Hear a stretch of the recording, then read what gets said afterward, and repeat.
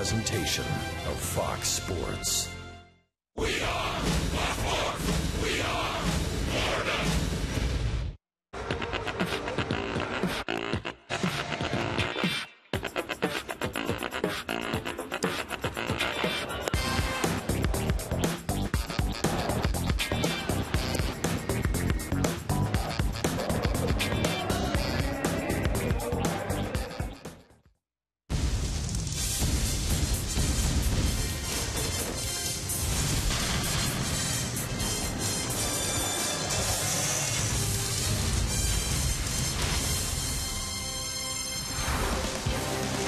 T-Mobile Tuesday Night Baseball from Miami tonight. Game 2-3 game set. Yesterday, the Marlins beat the Mets, opened the homestand with a W, and brought themselves within 2 of 500. So they meet again here tonight through the Mets and the Marlins. Everybody getting ready. David Wright, Mike Dunn, a Lucas Duda sighting. Jonathan Neese, Brad Penny, ready? And a thumbs up. Penny's ready. We hope you are as well. Hi, everybody. Rich Waltz along with Tommy Hutton. It's an email Twitter Tuesday, so we await your arrival tonight as well. Marlins open up the series with the win. They're 2 under the 500 mark. It's a win. It doesn't matter how pretty it is at this point of the season. Yeah, I think both managers agreed that it wasn't the most prettiest game, but at least when you win a game like that, it feels a whole lot better. I think a good example, though, of when you put pressure on a team, sometimes they'll bend and sometimes they'll break. And the Marlins lineup did that from top to bottom. Yeah, it's really nice to see everybody in that lineup contributing. Yelich did so. Donovan Solano with that sacrifice safety squeeze, the push button. Giancarlo with the home run, number 34. Casey McGee, a good game backing up Big G. He had a couple of hits. Garrett Jones, a big hit with bases loaded. Ozuna, a triple, couple of hits.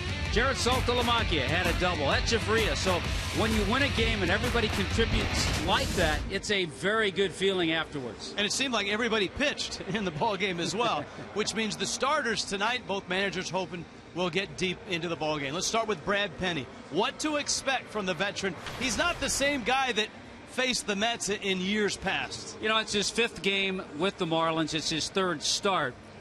5-13 in his career against the Mets, but you're absolutely right. Different players on the Mets, and Brad Penny himself has different stuff. Okay, continuing the Chevron pitching matchup. Jonathan Neese, the Marlins have seen twice this year. Yeah, this guy quietly puts together solid seasons. He's had 2 games here at Marlins Park. He's won 1 of them, and he has an ERA at 2.08. 3 earned runs or less in 23 of his 29 starts. That's pretty good. All right, you ready for this? Emails and tweets, and when we get back, one of the bright young stars of the National League, Christian Yelich, joins us live. Allison Williams will do the honors. It's Marlins and Mets.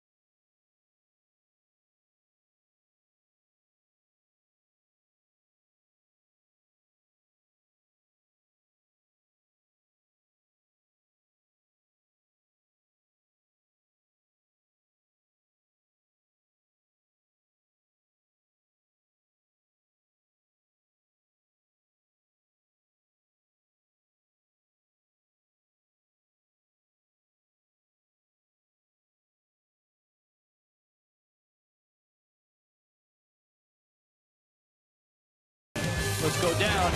Live, Allison Williams, Christian Yelich.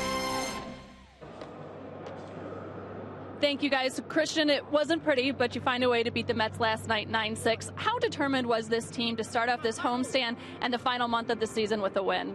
Well, every game has been big for us. That last road trip, this homestand, the next road trip, and then after that, every game matters. And you know, we gotta win as many as we can. So for us to battle back yesterday and get that win was big for us. All right, I know baseball players are creatures of habit.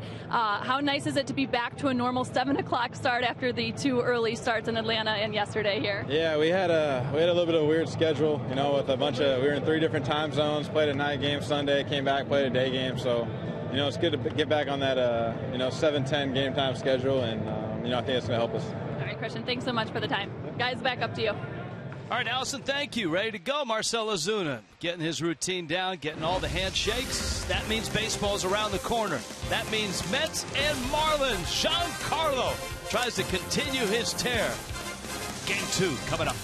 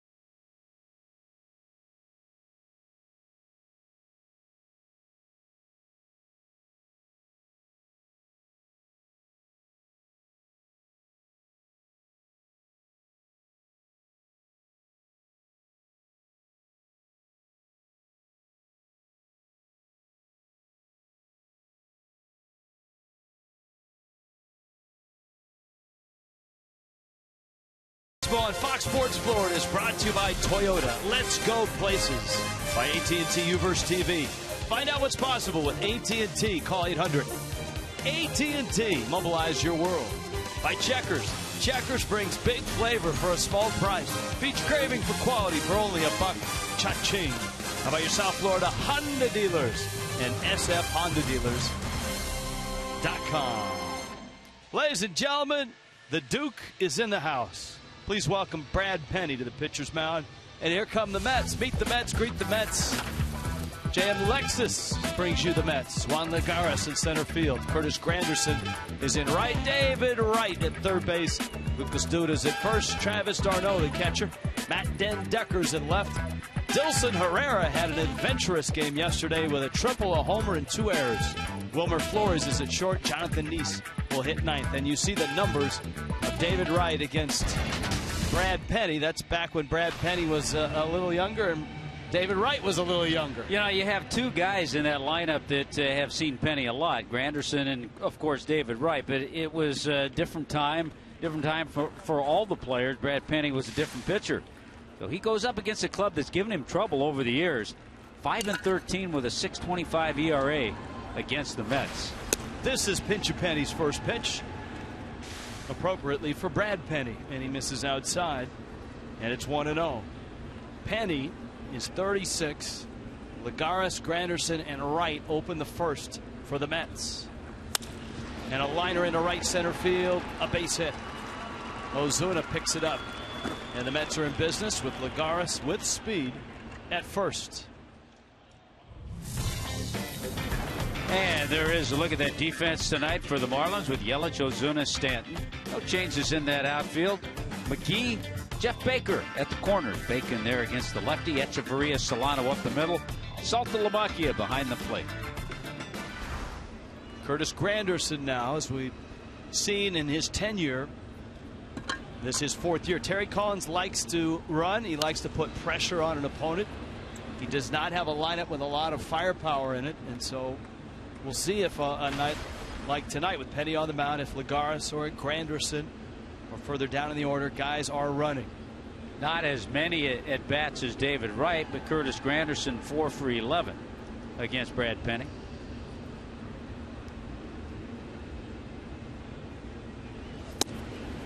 Penny catches the inside corner.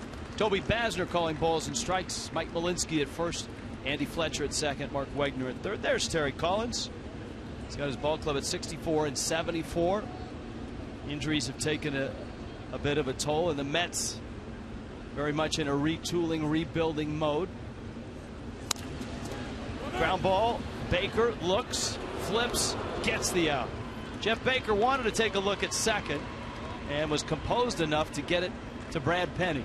You know, I think Jeff Baker certainly wanted to make that play at second, but when he reached in to get the ball out of his glove, didn't have total control. So the veteran decided, okay, don't have control to get that out. There it is right there. He just didn't have a good grip or feel on the ball. So he turned and flipped to Penny covering. So good job by Baker and a good job by Penny getting over to cover. Baker getting the start with the lefty Jonathan Neese on the mound. So Penny faces David Wright. Now you saw the numbers. 12 for 20 with 4 home runs. And we'll see if anything's changed. Penny doesn't have that same fastball. Wright maybe doesn't have full strength right now. He's been bothered by a shoulder. Yeah, there are a lot of Mets fans that believe as heroic as David Wright is trying to play every day, the shoulder's really taken away from the extra base hit power. Just 2 extra base hits since the All-Star break, a couple of doubles.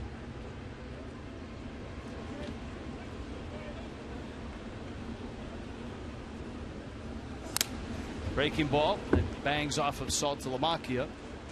Yeah, right since the All-Star break, 40 games is just 33 for 153. That's about a 215 average and a slugging percentage in the low 200s. There's Lagares. Lucas Duda's on deck. Penny's out front 0-2.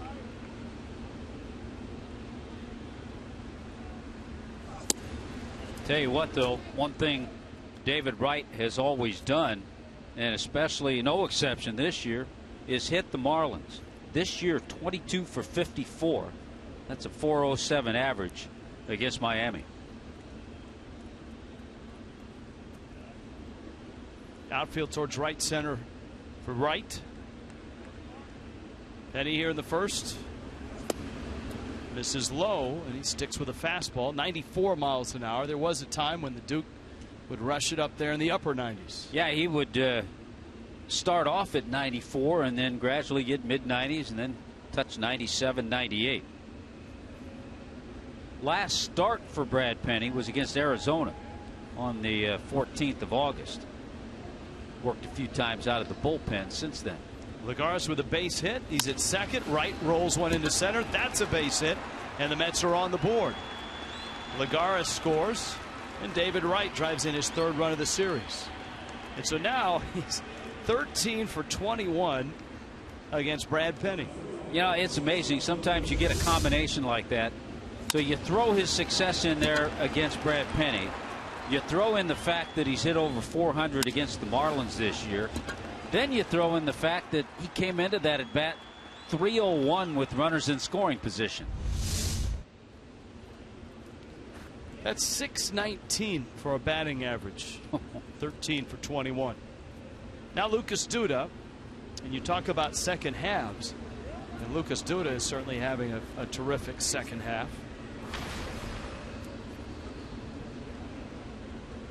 Duda has been healthy, productive, chased Ike Davis to the Pirates, so to speak.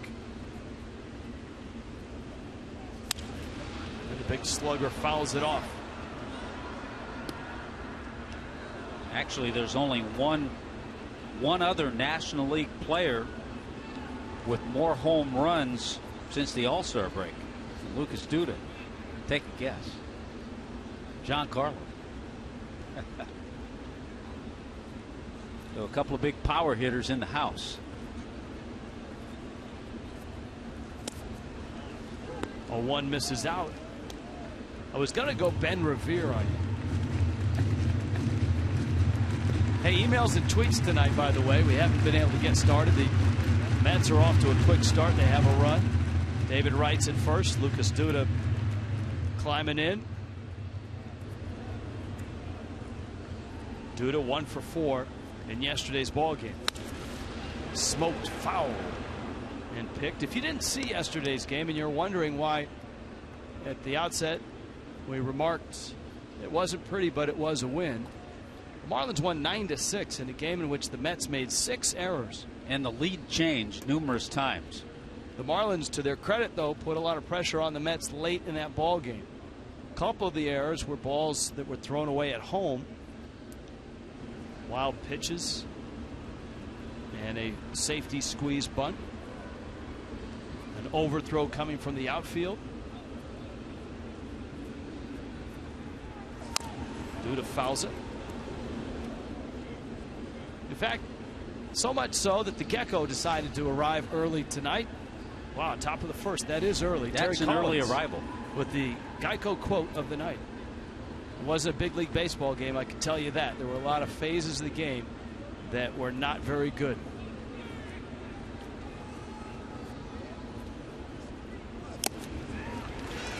And Lucas Duda swings and misses. But you know what, Tommy? Sometimes you got to win ugly. You know what? You think about it, a win such as the Marlins had yesterday is a whole lot better than a 1-0 loss which they had in Atlanta. They play a very good game. Just had trouble scoring against Alex Wood. You'll take them. And I think anybody that's ever played this game or been around this game know that they're hard to come by. Travis d'Arnaud. D'Arnaud, the young catcher, finally getting a chance in the big leagues to play on a daily basis. 2 for 4, a couple hits, scored a run in yesterday's ball game.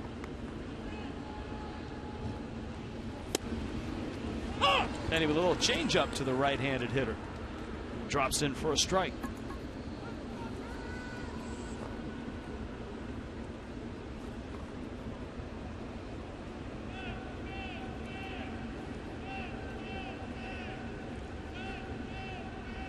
And a throw to first.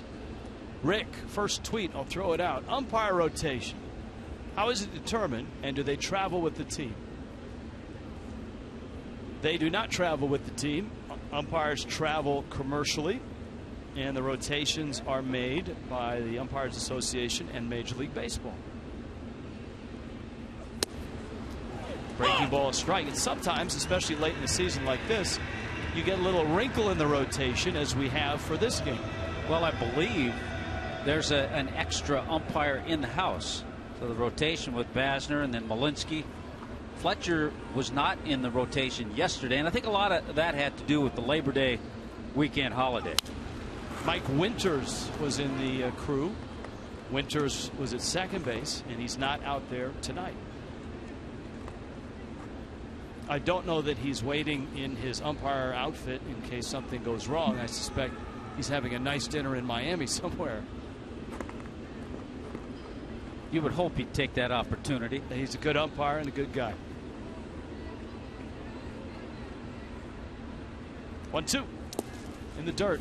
Saltolakia sees it and picks it up.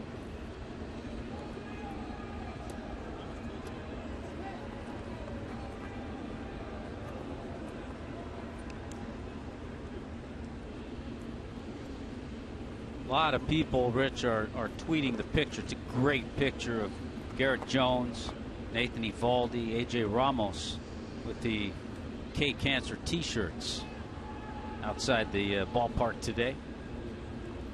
Wright is running, and it's fouled off. If you didn't catch us in Marlins Live, we were wearing the strikeout cancer shirts. Jason Mott came up with the idea, and the Players Association, some of the guys, the Players Association, there's that photo, jumped on board. You can get these shirts at 108stitches.com. That's good. We've had a lot of tweets about that, Rich. 108stitches.com. Broken bat, and that's going to find center field. That's a good pitch by Penny, and d'Arnaud got just enough on it to get it through the infield. And that brings up Matt Den Decker. All the proceeds from the sale of those shirts will go to the Players Association Cancer Charity. Our players, the Marlins players, chose Live Like Bella, which is a terrific charity. Jose Fernandez, a very big supporter of that, livelikebella.org. Remember, Players Association Executive Director Michael Weiner passed away from brain cancer.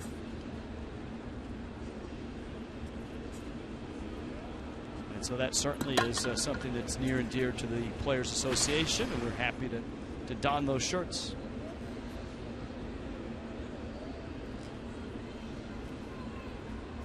Matt Den Decker now for the Mets. And he takes a strike. There are nights where we're always remembered. What a fine facility this is. And this is one of those. That's a light rain. About 15 minutes ago, it was a torrential downpour in downtown Miami. It's moved through the city. It seems to be lightening up.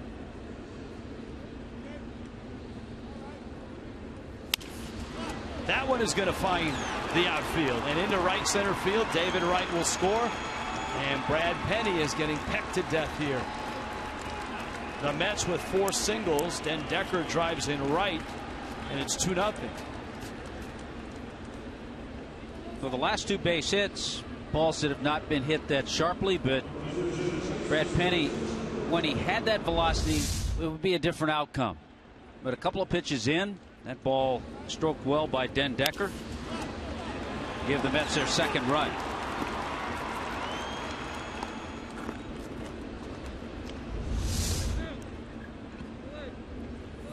And so Penny has been extended to 24 pitches. The Mets have 2 runs. And Dilson Herrera, who seemed to be in the middle of everything yesterday, steps in. This is for a number of the Met players, this is audition time. These final weeks of the season. Dilson Herrera being one. Den Decker. Wilmer Flores. So guys getting opportunities as the Mets look forward to next year. Youngest active player in Major League Baseball. Yeah, how about that? Home run. I wonder if he got the ball because it was soaking wet. It did find the pool in the Clevelander. He is from Colombia. Runner goes, and that one popped behind another Colombia. Donovan Solano makes the catch. Rough first for Brad Penny. 2-0 Mets.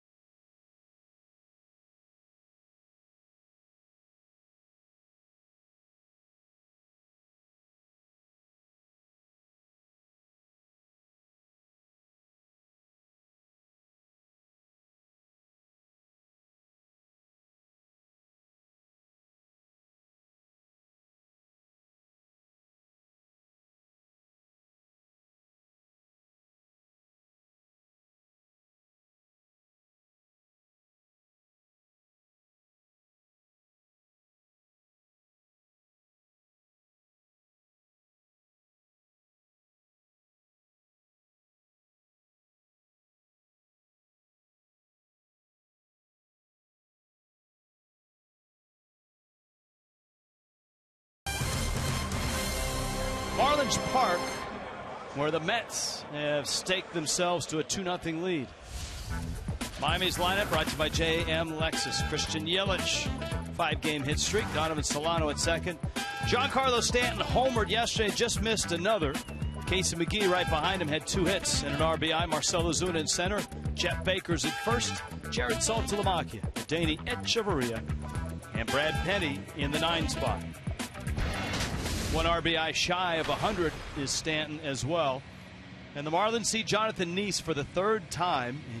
He's pitched well against him in 2 starts, 13 innings, and 3 runs. Well, the 27-year-old is a 500 pitcher right now, 50 wins, 50 losses. But over the years, last few years, very steady in the rotation. And a guy with the abundance of pitching the Mets have, a guy that could be dangled out there on the trade market. Yelich leads it off, 1 for 6 in his young career against Nice.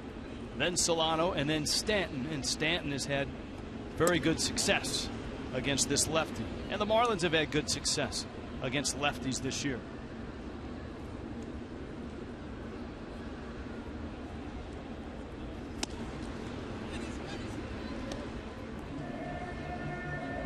Yelich, terrific July, outstanding August, and he opened September yesterday by going 1 for 4 with an RBI. Brings the ball with him.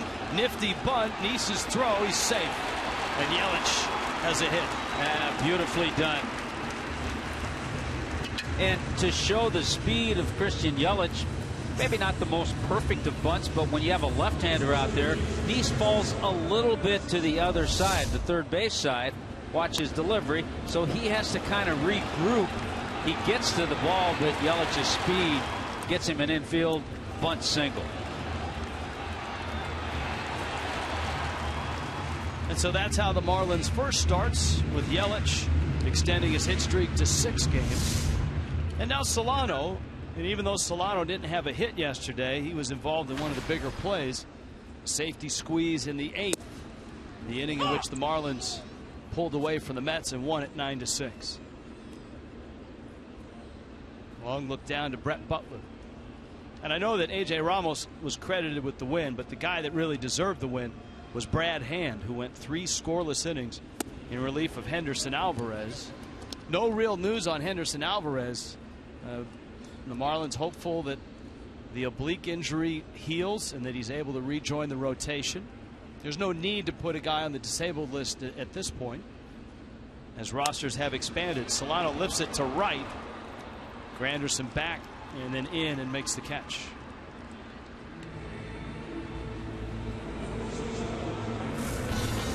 Here's a look at the Mets defensively for this one, with Matt Den Decker, Juan Lagares, Curtis Granderson in the outfield, David Wright, Wilmer Flores, Dilson Herrera is the second baseman, Lucas Duda, and Travis d'Arnaud behind the plate. Tommy will be happy to know Chris has tweeted in that Dilson got the ball as soon as it landed in the bullpen, or in the Clevelanders. Stanton takes inside. The Mets bullpen apparently banged on the glass. A nice going for the Mets bullpen. And did some swapping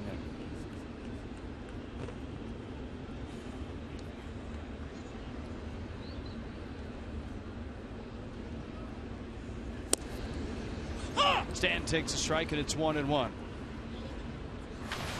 Against Nice, 9 for 24 with 2 homers. And that 1 for 4 was nearly 2 for 4 with 2 homers yesterday. That one off the end of the bat, and Granderson to the track makes the catch. Yelich is tagging on his way to second, and he's in there. Even a ball that's off the end of the bat ends up on the warning track. Yeah, that ball took Granderson about a step away from the warning track near that right field corner.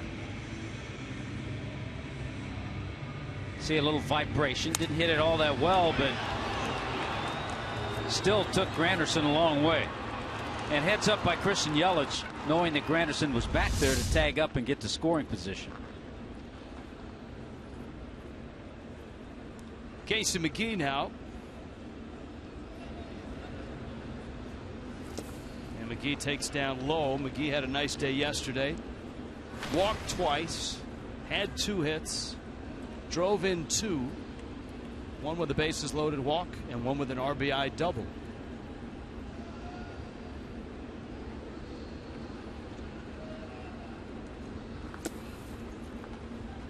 He's never one to overpower you. Trying to pick at the plate right now against McGee. Yeah, his fastball is of that cutter variety. He'll use that.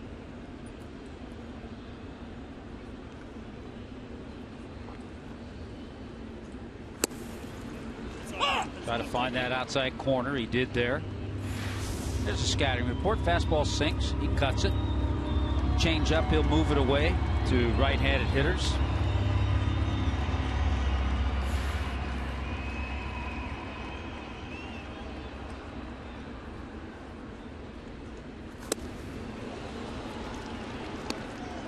McGee after the breaking ball, and it's 2-2.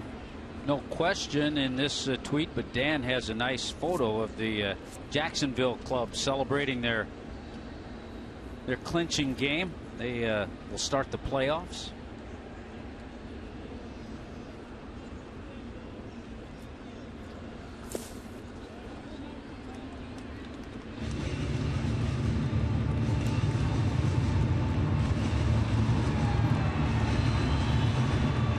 Ozuna waits on deck.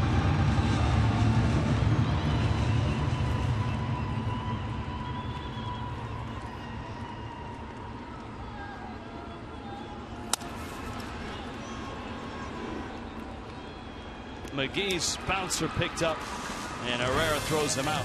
And the Marlins are done in the first.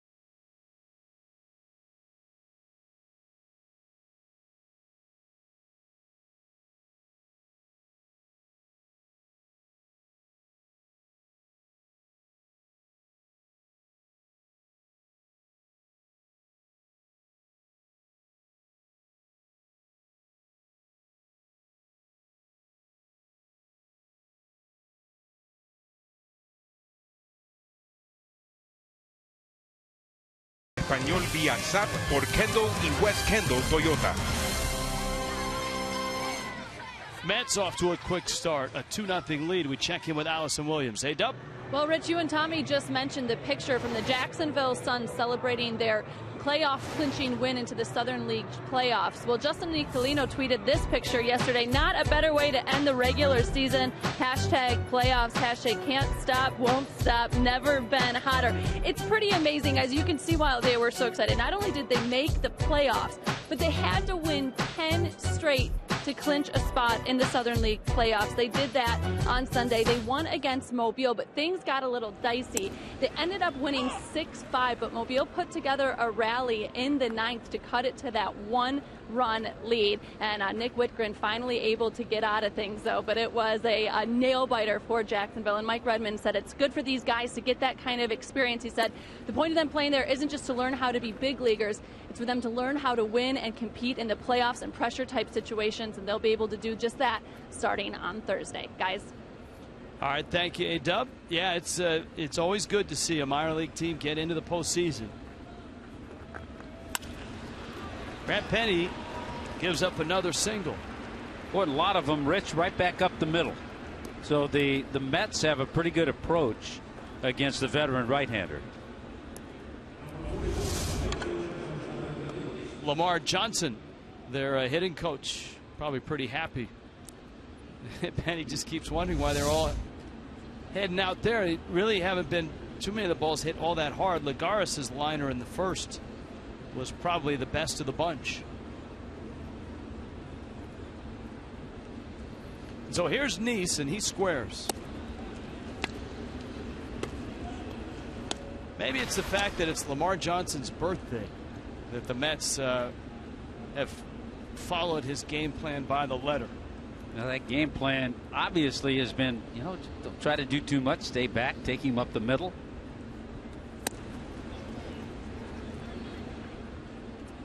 The right space hit up the middle. D'Arnaud went up the middle. Dendecker a little bit right center. And Wilmer Flores up the middle.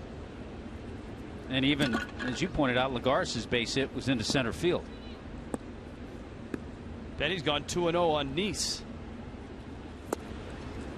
But with Alvarez a question mark, all of a sudden Brad Penny becomes I want to say larger than life, but he already is.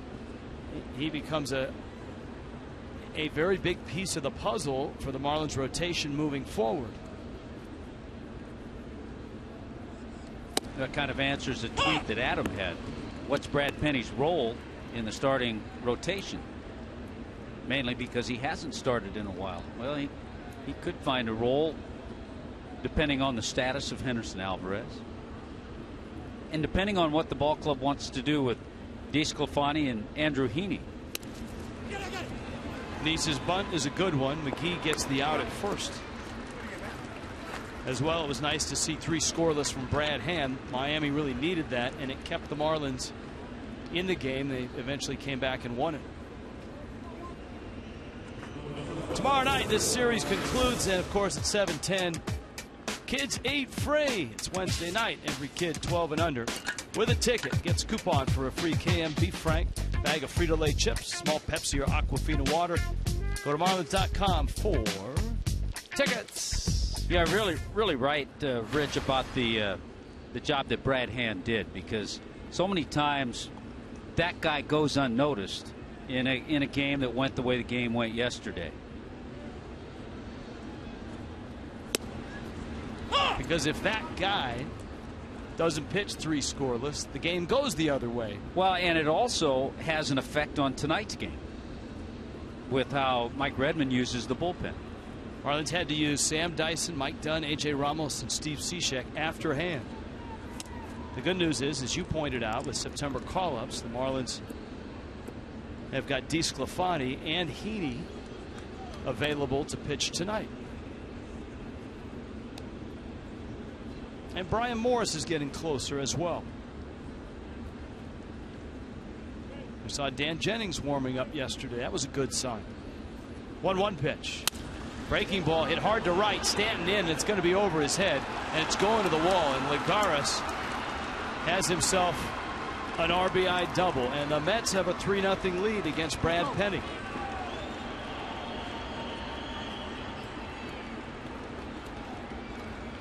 Again, another Met hitter staying back and going the other way. We've talked about all the base hits up the middle. Lagares has 2, one into right center, a hanging breaking ball.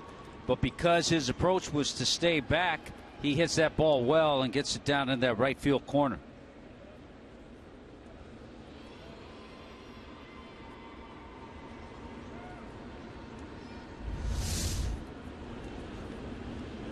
So it's Granderson now. There's 1 out. He pulls one Jeff Baker's way. That's 2 ground ball outs for Granderson over to Baker. Now, back to the matchup we talked about from the outset, and that's Brad Penny against David Wright.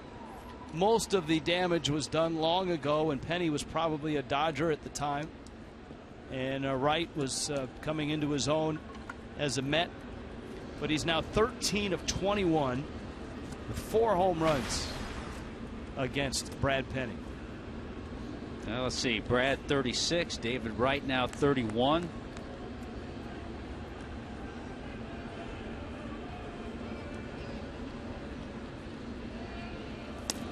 That one gets by Saltalamacchia, and a run will score.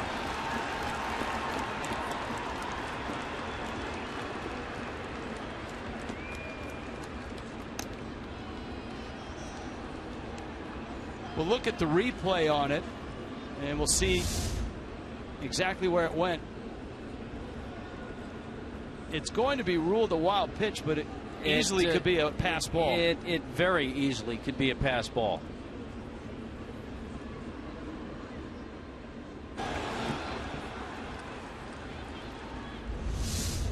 Regardless, it is a messy way for that fourth run to score. And Penny gets a strike on Wright.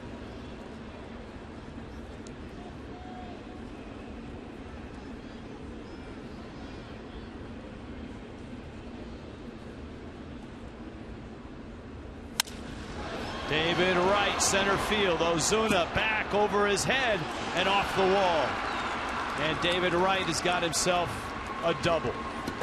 Just his third extra base hit of the second half. But he's hurt the fish with 2 hits here. Well, it's no mystery, and Mike Redmond knows that as well. That Brad Penny's not fooling the Mets at all. This is not a murderer's row, and they have 7 hits with 2 outs in the second. Yeah, you talk to Terry Collins, and he'll tell you the area that the Mets need improving in is offense. They need some offensive players. Anthony DeSclafani getting loose.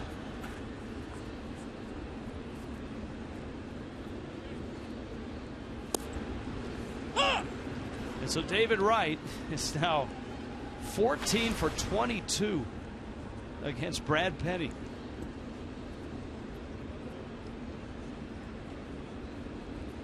That's not easy to do in batting practice. Those are numbers you put up against your good buddy in Little League. Here's the 0-1.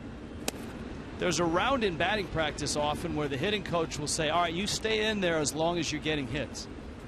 And they'll count the number of hits, and it's judged by the hitting coach. You hit a line drive in the center field, that's base hit. You hit a ground ball to short, you're out. And it's hard to stay in there for 5-6 swings in a row. Rich, have a tweet from Ant. Ant wants to know how's Jose Fernandez doing after the Tommy John surgery. Saw Jose today.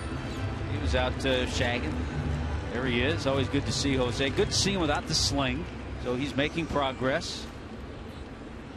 Well, speaking of that, I've got an email from Lee in Naples. Can you explain what Tommy John surgery is? And Lee, there's an Inside the Marlins show coming up, and it's all about Tommy John surgery. In fact, you go to the source. Dr. James Andrews is on the show. Tom House, who's, I guess, methods and teachings have shed a little more light on the pitching mechanics. He's on there. And I know the show produced by Frank Fort's going to be much more information than we could ever give you on TJ surgery. Yeah, and it'll be much better than the Inside the Marlins about the broadcasters, too. Yeah, much more informative. When we get back, new additions, the call-ups. Allison Williams will talk about who's here and how they might be able to help.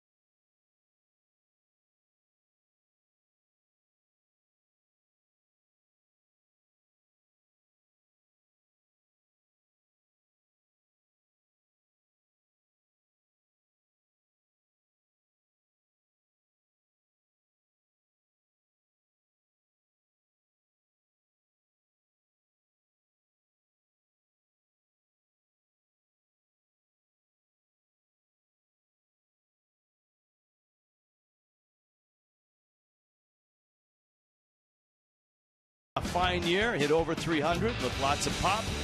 Anthony DeSclafani, whom the Marlins have seen, had a fine year as well. Andrew Heaney finished at 5-4, 15 starts at the AAA level. And Kike Hernandez, 21 games. Hernandez, of course, coming over with Jared Cozart in that trade with the Astros. Talked to Kike a little bit today during batting practice. Said he got to play a few positions, got to get some reps playing all the time. It looks like you're early enough in a game, you just don't want it to get out of hand. And right now, Mike Redmond, seeing the way the Mets are hitting Brad Penny, may make the move with Anthony DeSclafani. Marcell Ozuna, Jeff Baker, Jared Saltalamacchia. And a strike to Ozuna, and it's 0-2. The oddity, though, is, and I know there are reinforcements here, if the inning moves along, Penny's due up 5th. Would you pinch hit for him this early in the game? Penny had a double his last time up. He can swing the bat. Well, we don't know the answer to this, but I'm assuming with DeSclafani throwing, whether Penny hits or not, that's right, he's coming out of the game. And that's my point. You might want to let Penny hit just to hit and save your bullets, be it Kike Hernandez or Justin Bour, for later in the game, depending on what the situation is. Bags loaded, 1 out, you're probably going with a position player.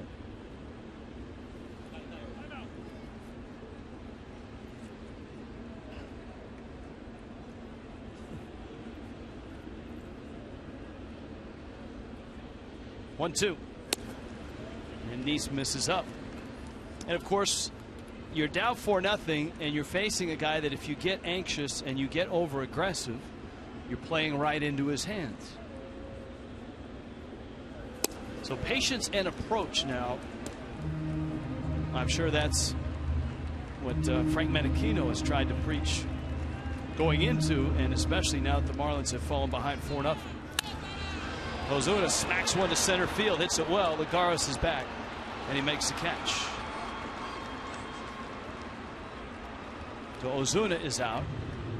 If you've got a fan photo, whether it's around the ballpark, around the house, or wherever it might be, hashtag it FL Fan Photo and tweet it, and it's your chance to become the AT&T fan photo of the game. It used to be, Tommy, fans would come to the game and they'd talk with each other. Now they just text each other.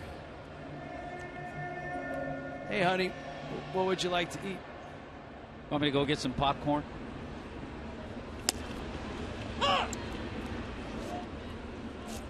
Here's Jeff Baker.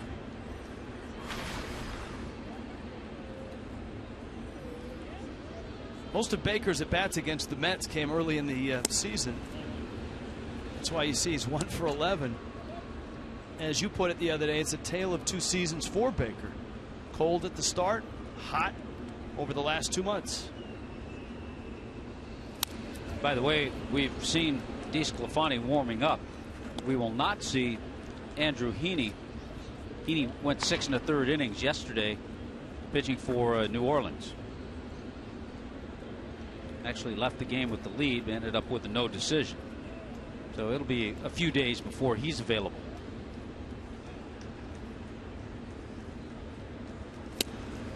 Baker goes after a high breaking ball and swings and misses.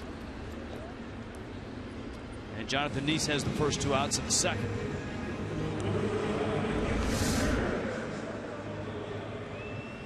Boy, that's a hanger that never came down. It kind of stayed up. Jeff Baker, your eyes light up when you see that pitch, but you're expecting it to come to a different area.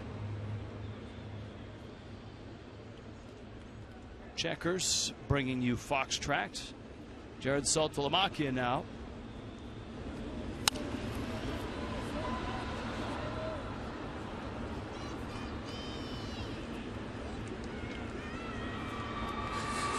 Chuck Hernandez on the horn, and he's, I'm sure, giving final instructions as to yes, this goes in. Yeah, the fact that he's been throwing the whole inning kind of indicates that.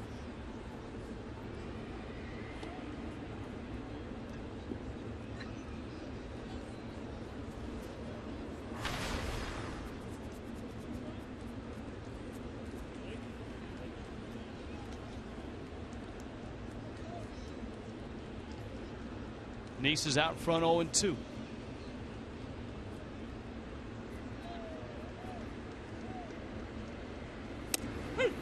Struck him out. Fastball under the hands. And Saltalamacchia is down on strikes. And Nice looks sharp. Mets up 4-0.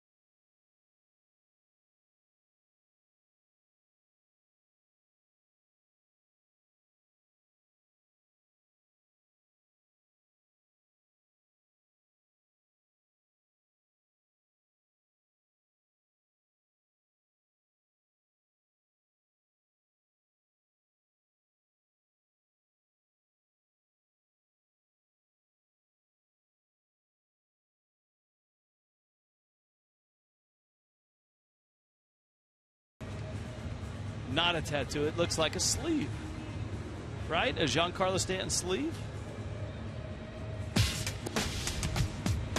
Lexus of Pembroke Pines upcoming broadcast schedule. Mets tomorrow.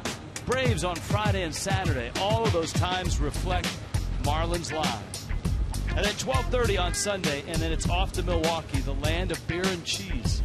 And we'll get lost in all of that for 4 days with the Milwaukee Brewers, who are trying to hang on in the Central. The Brewers have finally fallen out of first place. They've lost 6 in a row, a game back behind the Cardinals.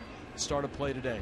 Yeah, all of a sudden the Cardinals have been playing good baseball. The Brewers have hit their first little down spell of the season. But for the Cardinals, how about Matt Holliday has 12 RBIs his last 3 games.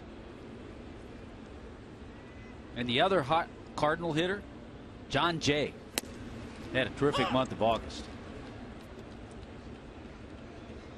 You could throw Descalso's name in there too. He had a few hits.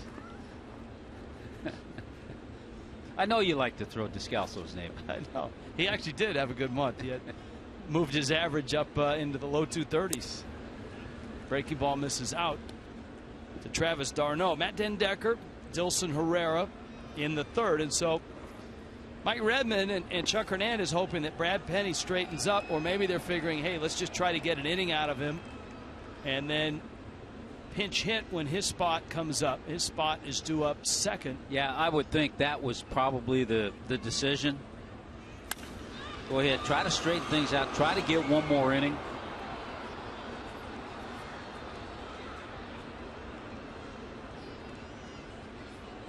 Well, if there are a few more balls hit like that, you might see DeSclafani in here. And DeSclafani has heated up, warmed up, and sat down, and it would be very easy to summon him pretty quickly. Tom Kohler, Jacob deGrom, who's had a terrific year for the Mets, and so has Kohler for the Marlins. Breaking ball away. There's Dendecker, RBI single. Mets have 7 hits. All but 1 a single. David Wright is 2 for 2.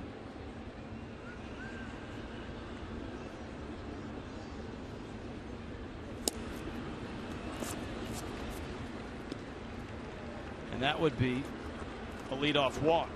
And d'Arnaud is aboard. Here's an email from Bruce. Back in the 60s and the 70s, the Mets had a popular interview show called Kiner's Corner. What do you think of Jeff Conine doing a Conine's Corner? You can make it better because not only can you have the 2 top players of the winning team, you can select a fan from the winning team to be part of the show. I assume Bruce is volunteering to be that fan.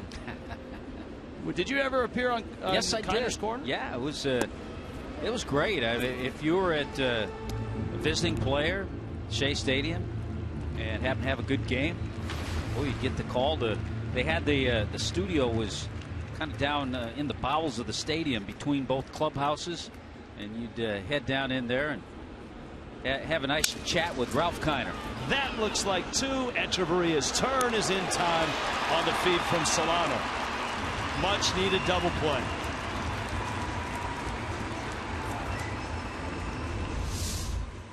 Nice to see, and boy, what a relief for Brad Penny. There's the pick and flip. I've talked about it before too with Kiner's Corner. The real thrill, certainly back in those days in the 70s, you always needed a few extra bucks, especially in New York. You got a guest appearance fee of $50. So you got to go out into town a little bit. Wouldn't go too far now, but back then. Dilson Herrera takes in. So $50, Kiner's Corner. Although I will say this, if there's a bowels of a facility that you don't want to be in. It was the early years of Shea. Well, even so. Even saying. I'm just saying. Hey, it was just a thrill to talk to the future Hall of Famer, Ralph Kiner. I remember a clip. You were not on the show at this time, but Tom Seaver was. And Ralph Kiner asked him, are there any hitters that, you know, give you trouble? And your name, he blurted out. Tommy Hutton. I can't get Tommy Hutton out. Liner to right. Brad Penny gets through the inning. Stanton makes a running catch. And down go the Mets. 4-0. New York on top.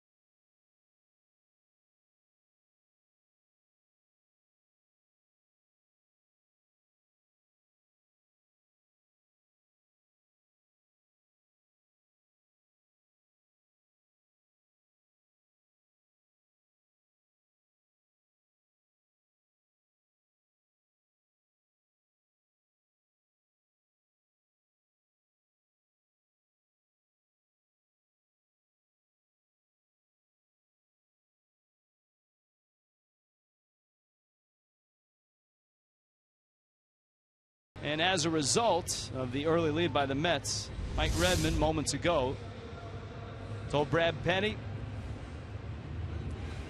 that he's done tonight. And so Penny's start is over. Marlins will pinch hit for him. Ed Lucas is on deck. Echeverria against Nice. Marlins try to get something going. And out at first.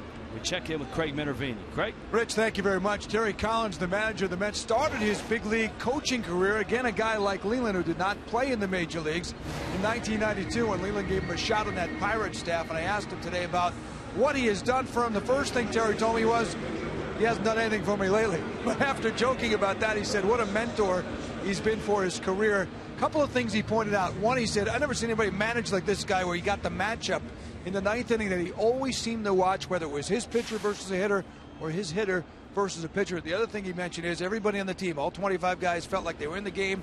He said nobody ever used a bench like Jim Leyland. And to pay the ultimate homage to Jim, take a look at that number on the back of his jersey. It's number 10, and that's the number that Terry Collins wears because of Jim Leyland. Guys? It's good stuff. Boy, and that is so true of Jim Leyland. And Lucas to right, Granderson back in there, and makes the catch. And Marlins fans saw that so much in 1997.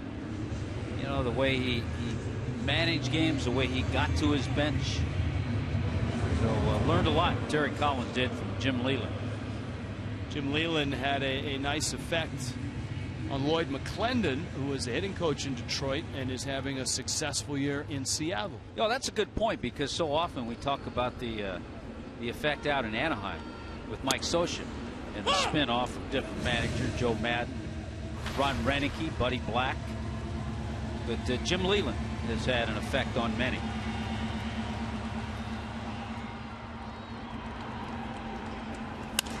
Yelich bangs one down the left field line. Then Decker cuts it off. Yelich not stopping. Strong throw in there.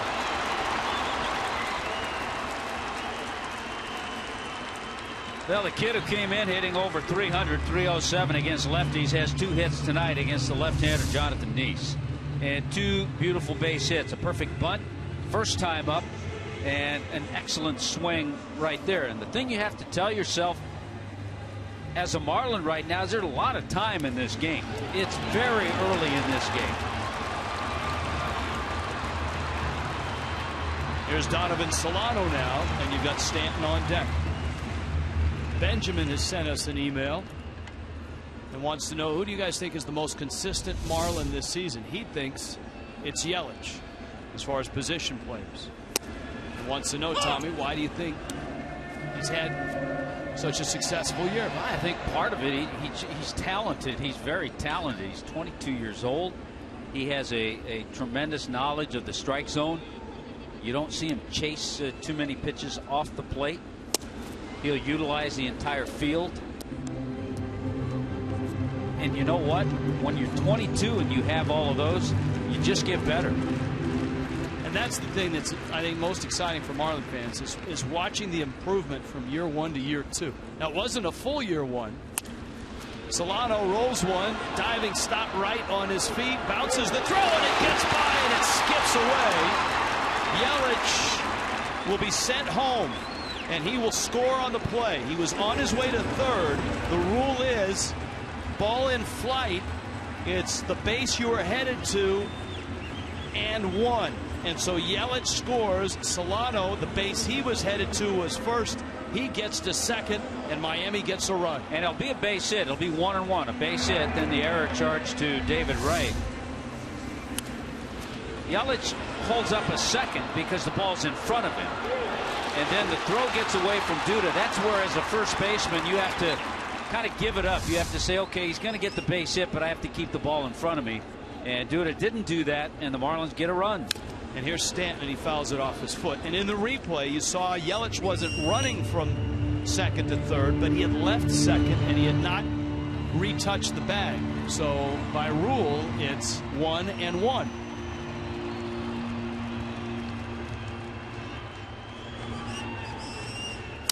Stanton drives one, left center field. That's deep. Lagares back, looking, gone. 2-run shot. Giancarlo, his 35th.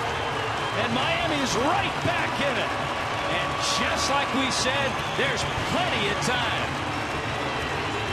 Why in the world will the Mets pitch to Stanton with first base open?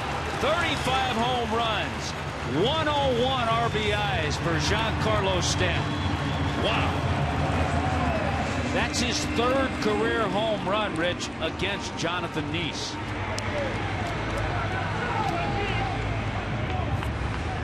Well, you could tell last night, watching him swing, that he was getting locked in. He had a couple of deep fly balls for outs after his home run in the game yesterday. Neese with a breaking ball that misses. to Casey McGee. Now, Neese may have had the game plan. I'm going to pitch carefully. In fact, that pitch was down and may have been low. And Stanton went down and got it. The first pitch really tied him up. There it was. Look, Hut. Pitch number 1 tied him up. Pitch number 2 just barely at the low part of the zone. So that tells me Giancarlo was looking in that area too. So he's gone over the century mark in RBIs at 101.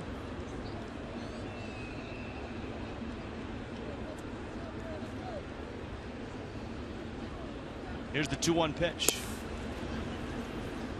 As the Marlins head into September, certainly their goal, winning record, stay in the wild card race, keep winning games. But as well, Giancarlo Stanton has a shot to win an MVP award.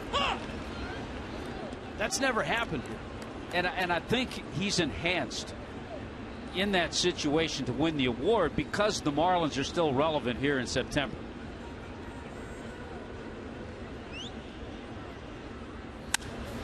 McGee, that's into left center field. That's a base hit. Big turn. He'll hold with a single. Boy, all this coming with 2 out. The 2-out double by Yelich, the infield base hit, then the error, Stanton's home run, and McGee hits one sharply past the shortstop, Wilmer Flores. I love the way it goes up the line because Casey McGee is thinking double. You always want to think that, especially in a 1-run game.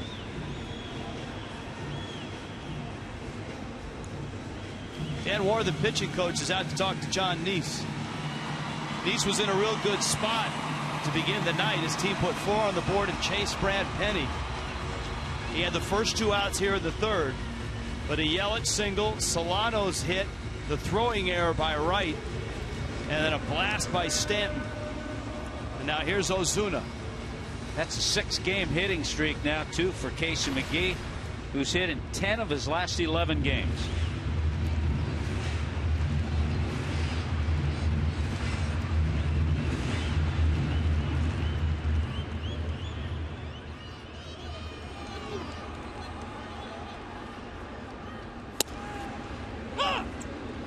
Ozuna flied to center, hit it well, sent Lagares back to the track. You see his numbers solid against Neese. Neese has had a rough go, I think, since the All-Star break. 2-6, an ERA just under 5. Defiance High School in Defiance, Ohio. Chad Billingsley, same spot. Had a pretty good spot, but not a strike.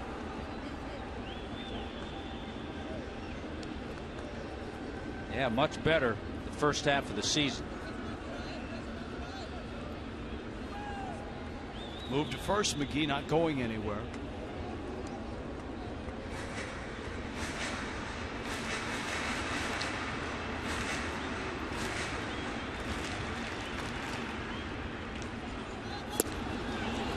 A swing and a miss, and the Marlins are done, but not before they get 3 back.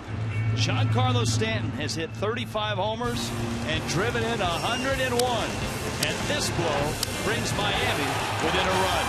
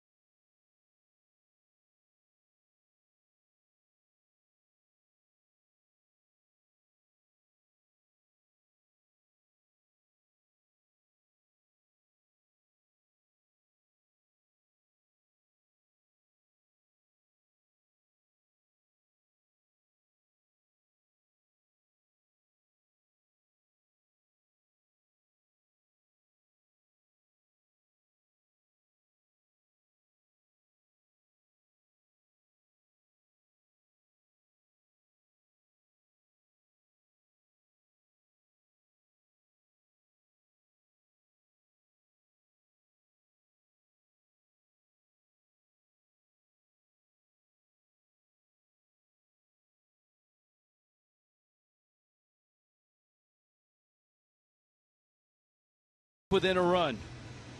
Now, for the Marlins to hang in there, they need Disco to be sharp. Anthony DeSclafani, who got the nickname when a variety of teammates, whether it was at the University of Florida or in the minor leagues, couldn't pronounce his last name, takes over. Well, remember, we saw Disco make his Major League debut back in May 14th at Dodger Stadium. Won that game, got himself a base hit, had a couple of RBIs. DeSclafani in AAA this year, 11 starts. Had a 3.3 record, a very respectable 3.49 ERA. One of the things we've seen in his times that he's been with the Marlins, been a pretty good strike thrower. And that's what he needs to do here. Keep that ball down. He has a good two-seam fastball and a good breaking ball. So Brad Penny goes 3 innings, 7 hits, and gives up 4 runs. All of them earned. When you think about it, yesterday, Henderson Alvarez 2 1/3 innings. Tonight, Brad Penny 3. So once again, Mike Redmond is going to have to piece things together, and hopefully you put Disco in the situation that Brad Hand was in yesterday. Hoping he can get 3 innings, maybe 4 out of DeSclafani, and that certainly helps him at the end of the game.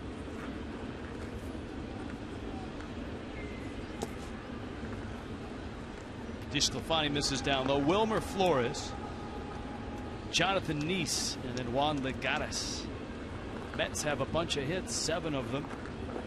Lagares and David Wright both have 2. Flores lines one foul. Hut, one of the best emails all year, and it comes tonight here, the first email Twitter Tuesday in September.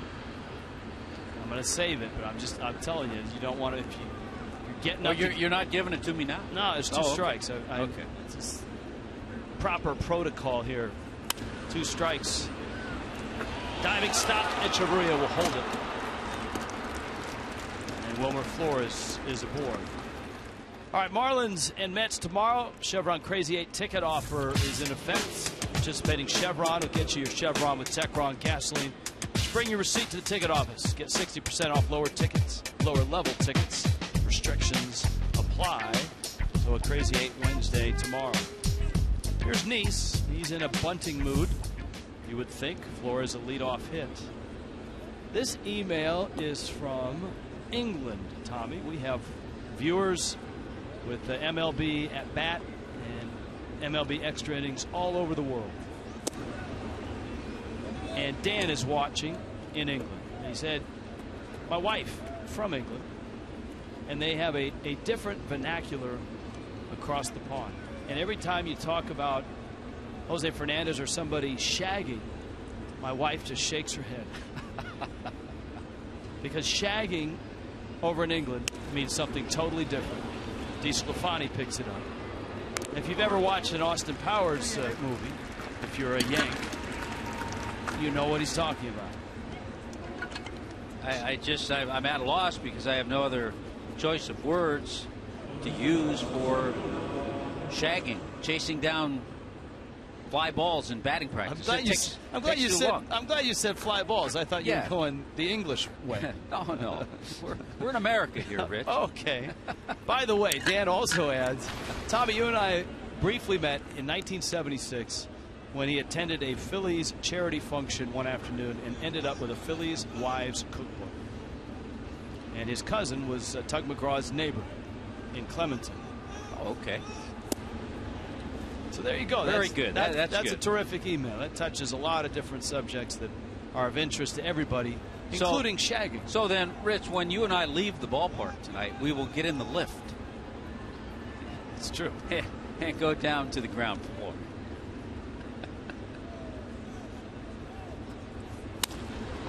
Into center field. That's a base hit. Ozuna picks it up. Flores around third. Ozuna's throw to the plate, and he's in there. And the Mets answer right back and make it 5-3.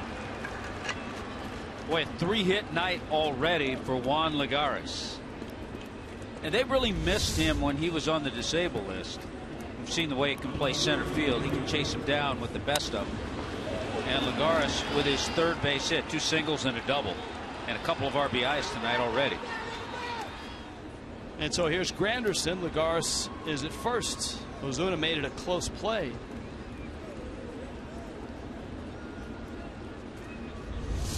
Great thing about Ozuna's throw, he's able to come in and charge and make it a close play, but still keep that ball down where it could be cut. So because of that, Lagares has to stay at first base. He can't move on to second. It was fun to listen to Ozuna yesterday after the ball game on Marlins Live postgame talk about the throw that ended up in the dugout. And just like we suspected, he was going to go home, realized he didn't have a play, then wanted to go to third. Runner on the move. Saltalamacchia's throw at the bag, safe. Head first slide, Lagares in there. Pretty good throw by Salty. He just got a great jump off DeSclafani.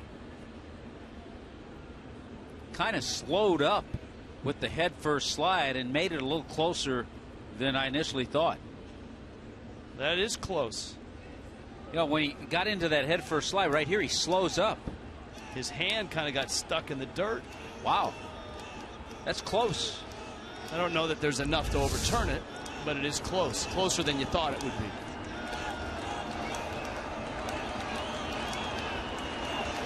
So Granderson now a chance to add to the New York lead. Pop up and into the seats it goes.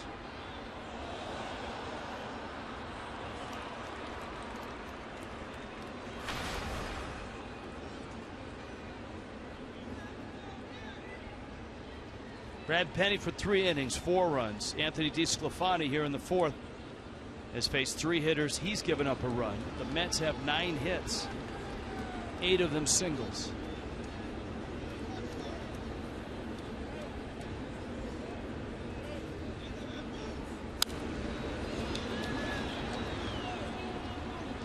Stacy from South Palm Beach emails. Over Labor Day weekend, husband and I were in D.C. We toured the Nats ballpark. Got to go up to the press box. Only got as high as the print media level, which is below the broadcast level. And you're right, it's way up there. The tour guide wanted to know if the Marlins broadcasters ever mentioned up how high it was. And I assured him that you had. That's Stacy of South Palm Beach. Now up here, we're in a great location here.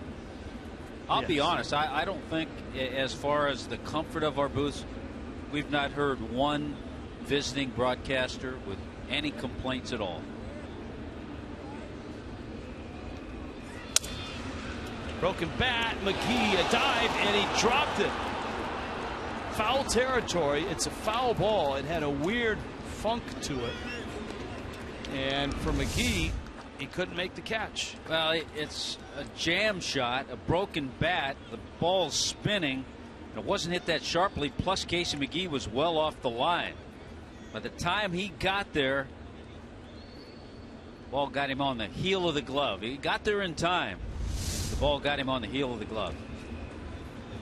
McGee upset at himself, picking dirt out of his ear and brushing it off his face and jersey.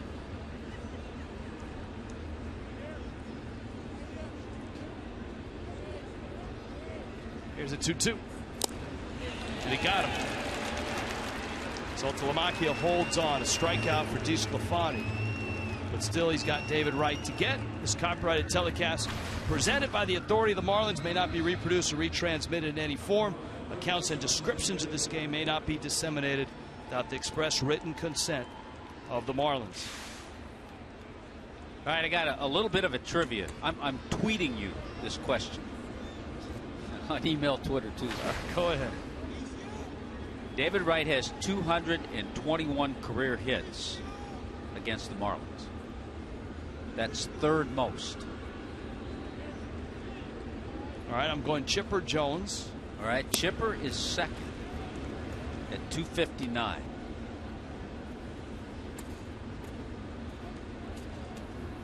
You would go Jimmy Rollins, and that would be a good place to go. And I would expect Utley is probably in the top 5. Jimmy Rollins, 286 career hits against the Marlins. Wow. Jimmy.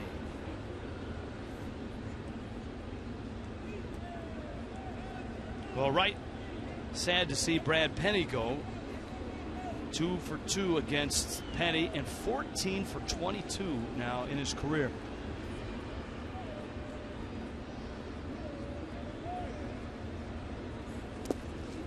Of course, every pitcher, even the most successful ones, always have a guy that they can't get out. Mike Redmond ate Tom Glavine alive. Hut, you had great success against Tom Seaver, and I'm telling you. But it's usually, in the case of David Wright, he's put together a tremendous career. In another year or two, you could be talking about Hall of Fame with David Wright. Right, but he's not hitting 640 against every starter like he has Penny. It's usually a guy like me or Redmond, though. That's a great point. I watched Randy Johnson pitch a lot, and it always seemed, I'll bet you there was somebody who always seemed to be like the Mike Bordicks or the Mike Gallegos or the Marco Scuderos, the little guys that used to hit Johnson. We got to check. I guarantee you Frank Menachino had a guy. Oh, Frank Menachino's got a guy. You just asked. I guarantee he does. Here's a 2-1. It's outside. Frank, you got a guy? I got a guy. Mike Redmond against Tom Glavine hit .438, 21 of 48. Wow. Crack staff. Best averages against Randy Johnson. See if I'm right, if there's some little guys in there that had nice numbers against the big unit. Wright cranks one down the line. That's real trouble. Stanton over for it, and it lands in fair territory. Bounces over the fence. The Mets have another run. Wright has another hit, and the onslaught continues. Well, the tough part is that the Marlins were able to get right back in it with the 3-run third, and just like that, the Mets have added 2 more. And David Wright, we talked about Lagares with the 3-hit game. David Wright, 3 hits, a couple of doubles.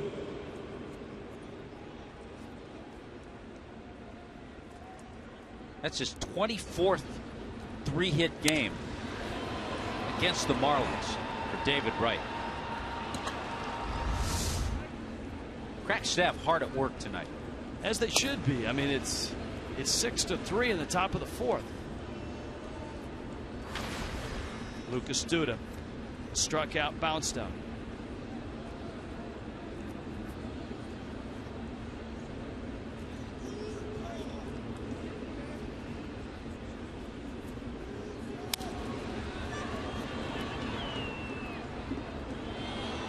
With Wright, the runner at second, not a shift with Echeverria, but Donovan Solano at second base is well over and into shallow right field. So with Etch having to stay put right there, there's a nice hole up the middle. Actually, Duda got a base hit there yesterday. Here's the 1-1. Swing and a miss. You were talking about appearing on Kiner's Corner and getting a check for $50. That was cash. It was cash. Oh, yeah.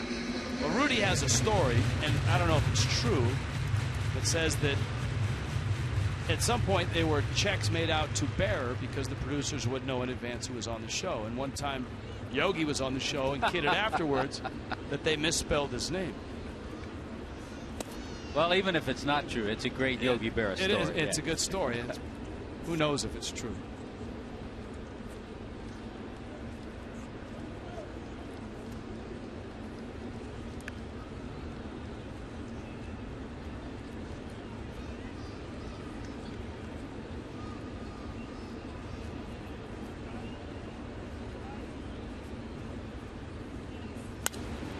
That would foul back. South Florida Honda dealers bring you Marlins Live. Greg Minervini, Jeff Conine. 9 questions with Preston Wilson. Get you ready for Marlins and Mets. Final game, 3-game set.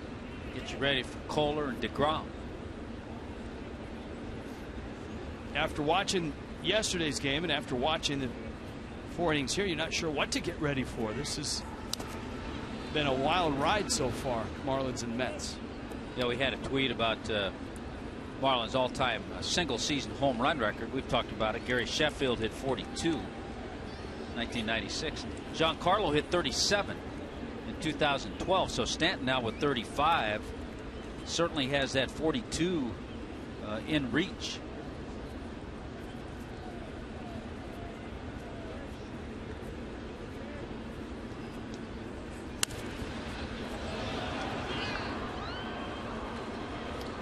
Doing 2 to Duda. Sonny Boy and Trishy watching in Sunrise.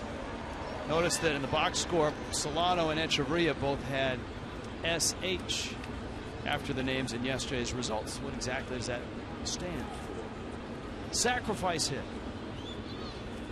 You can get to us in the booth at Fox Marlins on Twitter. Ball in the dirt, and it's in front of Saltalamacchia. Right will move up on a wild pitch. Wild pitch was enormous. Now, this game could take a lot of different turns. The Mets could score 12 runs. Well, if it takes as many turns as the game yesterday, you're absolutely right. Plays that seem big get lost in all of it. But remember, on a pitch that skimmed the ground and clipped off the glove of Saltalamacchia, that was ruled a wild pitch and a run scored earlier in the ball game. That was the difference in the game until the Mets got 2 here. And they're going to get another one here on a broken bat single to center by Lucas Duda. And it's 7-3 New York. Well, just like that, the Mets have responded with 3 runs to match the 3 the Marlins put up in the bottom half. Boy, and where do you turn if you're Mike Redmond? Brad Penny wasn't effective. Anthony DeSclafani is getting knocked around. Brad Hand threw 3 innings yesterday. Andrew Heaney, as you noted, started yesterday. Yeah, that's one of the areas where a lot of fans kind of just don't understand. It's like, why do you take pitchers out so fast? Well, you've got a bullpen. You can't use them every night. And you have a lot of guys who are going to give you 1, maybe 2 innings. And that's why it's so important in a situation like this one for Anthony DeSclafani to try to hang in there and give Mike Redmond a couple of more innings. Because all of a sudden his choices get more limited in the bullpen. And his choices are affected by the score of the game. Close game, you make different choices. If you're down by 5, 6, 7 runs, as you noted, your choices get limited. Darno fouls it back.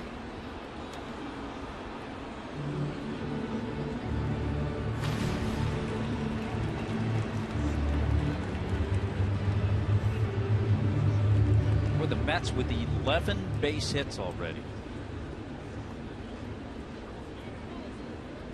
Since you challenged me to a trivia question, apparently some of the listeners want to challenge you. We'll do that when we get back. McGee fires across the diamond in time to get Darno. Mets just keep hitting and scoring. 7-3.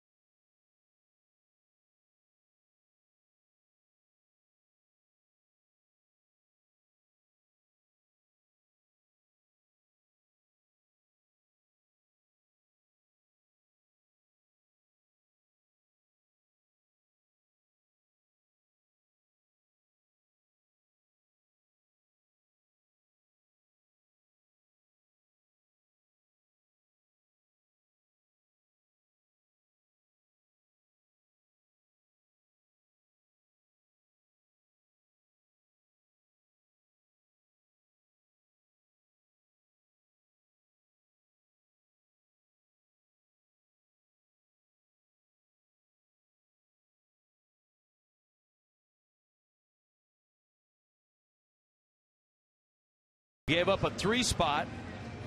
Still finds himself up in this ball game. He was up 4-0. Almost lost the lead. Now he's up 7-3. And he goes to work in the bottom of the 4th. We check in with Allison Williams. Hey, Dub. Whenever the Marlins take on the Mets, you are sure to see around the clubhouse, in the press box, their longtime PR guy, Jay Horwitz. He's been with the team for 34 years. So you can imagine he's a bit old school, but he is a good follow on Twitter. Check this out. He said, made my donation to support ALS, but seen everyone's videos of the fad on television, I had to get in on the action.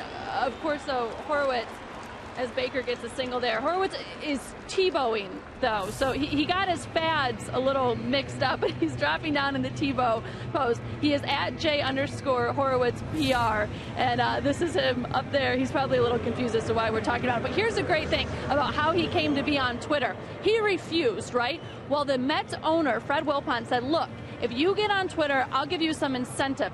If you can get 10,000 followers within 24 hours of joining, I will donate $10,000 to a member of the PR office who's battling breast cancer. Her name is Sharon, and she had been going through some tough times. So Wilpon offered to make the donation if Jay would get on Twitter. He did. All the Mets players tweeted out to their followers to follow him. He got the 10,000 followers, and he made that donation to help out a colleague who was really struggling. So it's a good story. And now, guys, I'm happy to report 34,000 followers for him on Twitter now. I'm telling you, he's hilarious. You got to check him out. He is, and Allison and Tommy, it's very appropriate that he would get onto Twitter and get so much following, because technology to him was baffling to begin with. He is known around baseball as the king of the butt dial, or pocket dial if you want to be politically correct. He sits on his cell phone and calls random reporters and writers and broadcasters. And right now he's sitting there, and there's a monitor nearby, and he's going, what in the world are they talking about? But one of the best guys in the game. If you ever need some information, it's not a Mets series until you talk to Jay Horwitz. Without a doubt. And he's been terrific to us in my years in the National League, and of course your years as well. Saltalamacchia up after a Baker single, and he cranks that one over the head of Brett Butler and into the seats. It counts 1-2. Saltalamacchia struck out back in the second. All right, here's a viewer wants to challenge you, Tommy. Uh-oh. Without cheating, which means don't look it up on your iPad. Which Marlins pitcher has the most career home runs as a Marlin? My first guess would be Dontrell Willis. That would be my guess too. What about, wasn't Dennis Cook a Yeah, he was, but he was a relief pitcher, and he was used by Jim Leland numerous times as a pinch hitter. So he didn't have a lot of home runs. Didn't have a lot of ABs. Josh Johnson.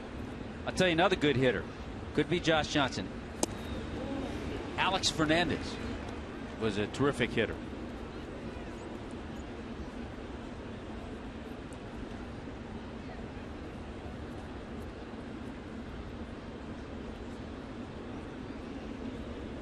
So good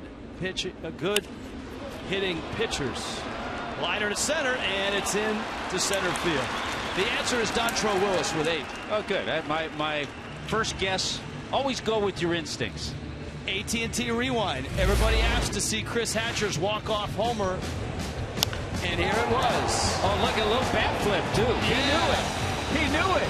That's a Southern League championship. The gigantic blast. Walk-off homer for Hatch. Look at the smile.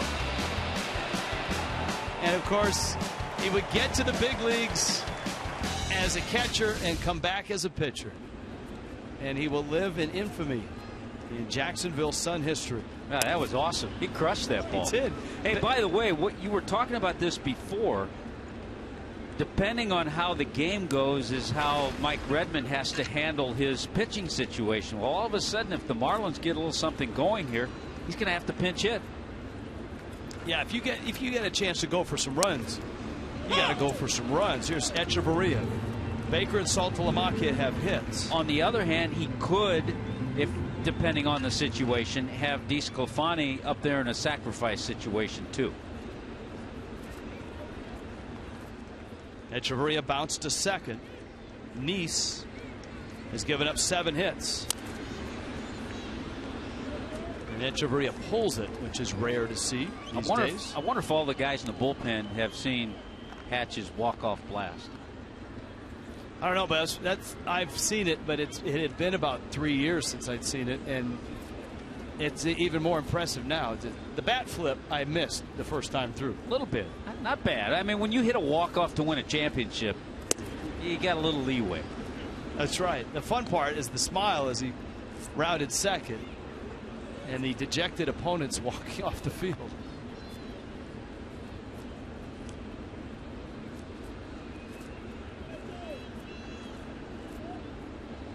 Counts 2-2. Miami trying to claw back again.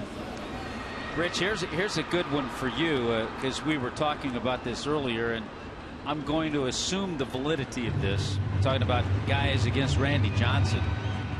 A .452 batting average. Bob Melvin. Placido Polanco. All right, there's a little guy. Randy Velarde hit. Randy Velarde. So there you go. The little guys were good against him. Spraying a ground ball, a diving stop by Herrera on his feet. Echeverria pushed it to the right side. And here's the spot, Hud. You can't afford to not try to get these 2 runs. Yeah, if there were first and second, maybe you would have Disco sacrifice, but now you have runners second and third, and Mike Redmond seeing that, he's going to send up Reed Johnson.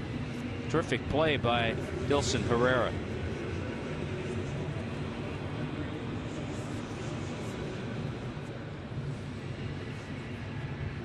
Before every start, you always glance at the matchup numbers to see who's hit well against each starter. Even guys that are on the bench, even though they may not get in against the starter. And who would have thought that Reed Johnson would get to hit against Jonathan Nice in the 4th inning? Well, here he is, and he's got good numbers against Nice. 375 average. The hard part for Johnson, he's not been swinging the bat well in the second half of the season. Not a lot of ABs. Those are the career numbers. Infield's back, and there's 1 out.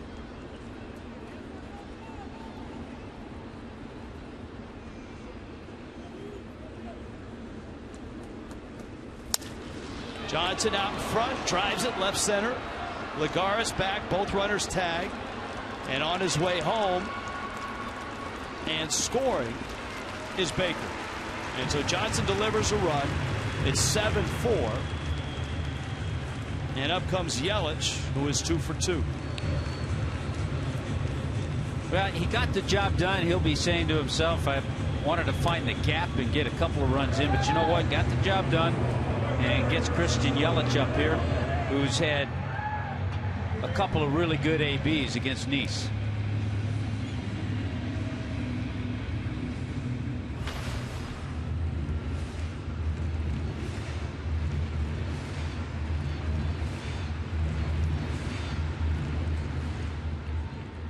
Saltalamacchia still out there.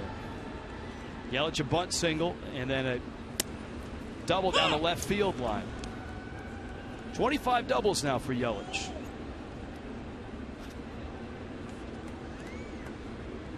Christian Yelich hitting .291. Carter Capps would be his first appearance in a long time. Liner left center field. Yelich gets the job done. Saltalamacchia scores. Christian Yelich with a sweet swing and a 3-for-3 night.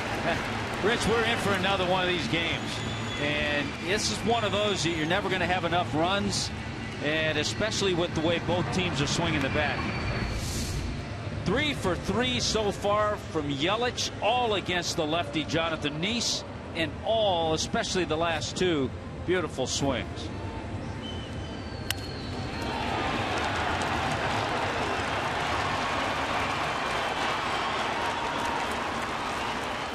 So Yelich at first, and Solano's up. He's flied out and has an infield hit. And how important right here, with nobody warming right now in the Met bullpen, how important right here is it to see Donovan Solano try to get on base to get Stanton to the plate?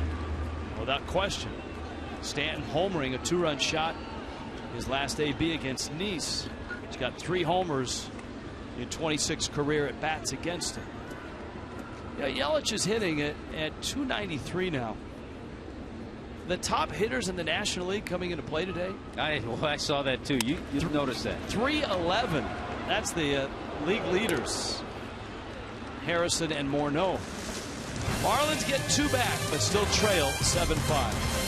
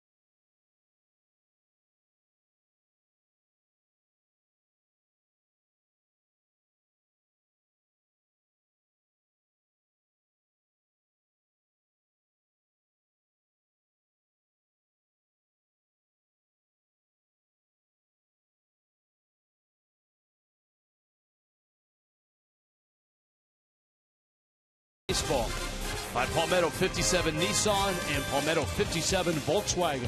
Home of your money back guarantee, and by MCCI Medical Group. Call us to schedule a visit for your nearest MCCI center. MCCI Medical Group, keeping you healthy. Downtown Miami, wild one already at 7-5, Mets on top. We check in with Craig Minervini. Craig? Well, Rich, thank you very much. Carter Capps was acquired in the Logan Morrison deal, and he came on, and boy, was he impressive, averaging over 97 miles per hour, a big part. But then he had that elbow inflammation. In fact, the team was so concerned, they sent him to Dr. Andrews to take a look at the elbow. Dr. Andrews agreed with the Marlins doctors that Tommy John surgery was not needed, but it was in question for a little while. Capps was relieved. He thought his season might be over into next year, in fact. So what do you have to do? Basically just rest. He rested for 2 months. He started throwing again, a little catch in August. Didn't have a rehab game till August 25th. Pitched less than 4 innings in the minors, but had some good results in both the Rookie League and in Jupiter. A couple of scoreless innings Saturday with the Hammerheads. And now he's back on the mound, and he told me the real thing he's happy about is he gets to pitch here in September. He's back healthy, and he wants to leave the Marlins with a good taste in their mouth after a pretty good start to the season. Guys? Well, he's thrown right into it, Craig, because the Marlins are down 2 to the Mets, who have really swung it well tonight. New York's got 11 hits in their 4 innings of work.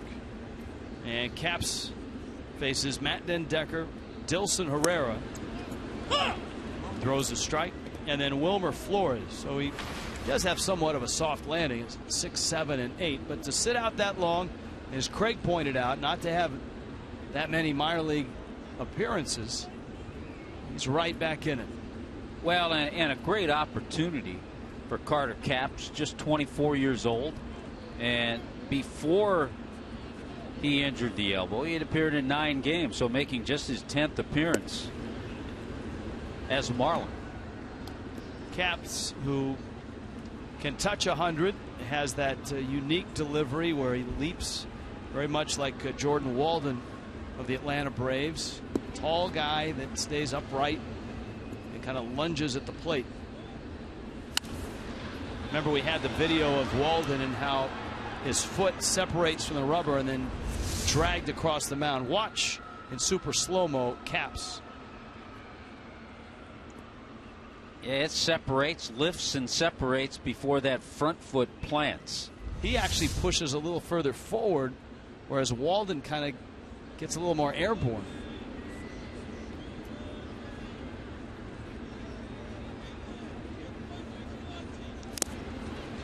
Down he goes. A nice return. Carter Capps gets a strikeout to open up the fifth. Marlins and Mets, tomorrow's tilt. Checkers brings you the pitching matchup. It's a pretty good one. Tom Kohler's had a real solid year for the Fish. Looking for win number 10. Jacob deGrom has been a nice surprise for the Mets. He looks for win number 8.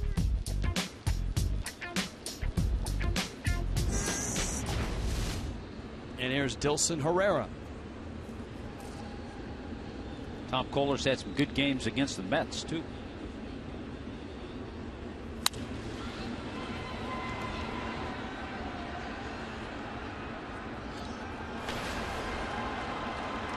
So far in this ball game, there's only been 1, 2, 3 innings. The Marlins went 1, 2, 3 in the second. That's it. No, Carter Capps would like to do that here. Herrera's popped out, lined out. Capps gets a strike. Vinny from Vero Beach, not across the pond. That's a question for you, Tommy Hutton. It's been a big reduction in hitting this year by all teams, both leagues. Seems almost every game is a low-scoring one. Pitchers have dominated this season like never before. Swing and a miss. Boy, when Carter Capps gets that breaking ball going along with a fastball, he's really tough to hit. Here's a look at the pitch. Dropped down a little bit, too. Vinny asks, was it back in the 60s that they raised the mound to help out the hitters? Actually, they lowered the mound. Yeah, they lowered it to help the hitters. But his question is, does something like that have to be done again to tip the scales back to even, so to speak? Well, that's a good question. What can be done to help offense? And we've seen all the numbers and the studies that offense has declined. And it has. Some of that has to do with baseball eradicating, or at least starting to get PEDs out of the game. There are a number of reasons that certainly could head the list. I think nowadays there are more pitchers, without question, who throw harder, 95 miles an hour more. Everybody that comes out of everybody's bullpen is throwing hard. There are more changes. A hitter doesn't get to see the start of 3, 4, 5 at bats. Sometimes he sees a different pitcher every AB. I think the approach to hitting is different now than it was. More strikeouts. Echeverria on his feet, laser beam throw, got him, and great defensive play, just like that. Adeiny Echeverria throws out Wilmer Flores. Carter Capps goes 1, 2, 3. Echeverria, nicely done.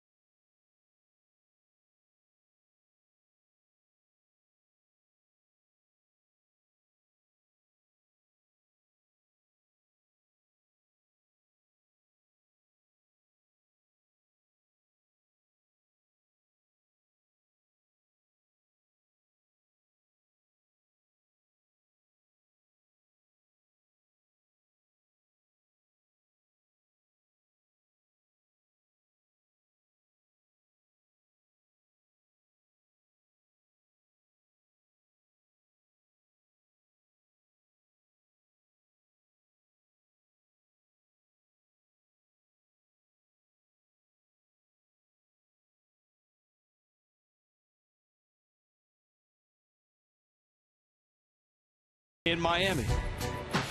Marlins and Braves on a Friday night. It's a fireworks Friday. Fans 21 and older can enjoy a $4 domestic beer during happy hour.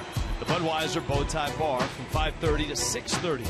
After the game, fireworks display presented by Waste Management. Marlins.com, the place to go for tickets.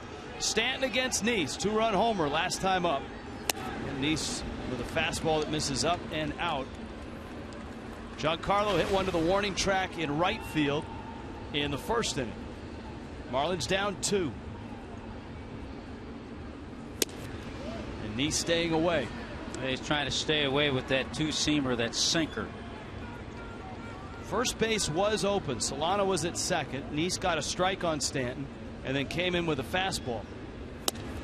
And it left pretty quickly. It ended up out by the home run sculpture in the blue waves out there, I guess. Not sure Red Groom realized that balls would be pounded into the surf. In case you missed it.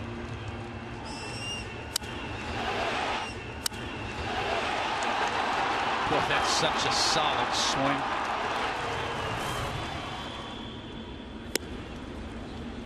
Nice misses up. It's 3-2.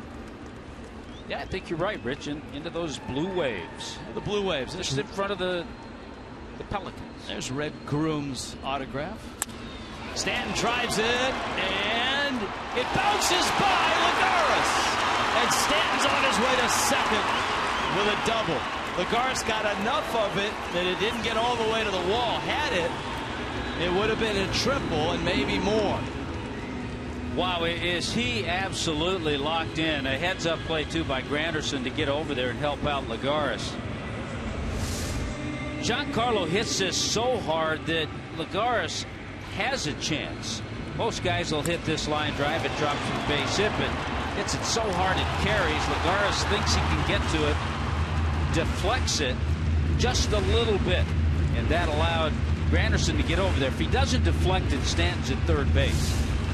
Let's see if the Marlins can get him over and get him in now. McGee has bounced out and singled, and Nice misses outside. You know, Jonathan Nice has given up 5 runs on 9 hits. This has not been his best start. But the Mets have 7 runs. The Fish have 5. McGee is hitting 6 straight. Got a tweet, too, that it involves Casey McGee. Jeremiah wants to know, the Marlins going to re-sign Casey McGee?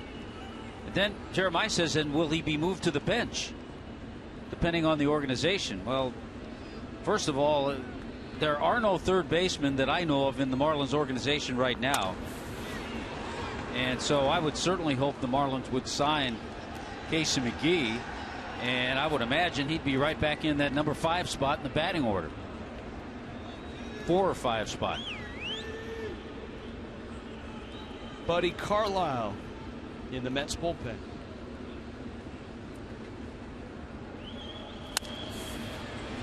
That one line foul.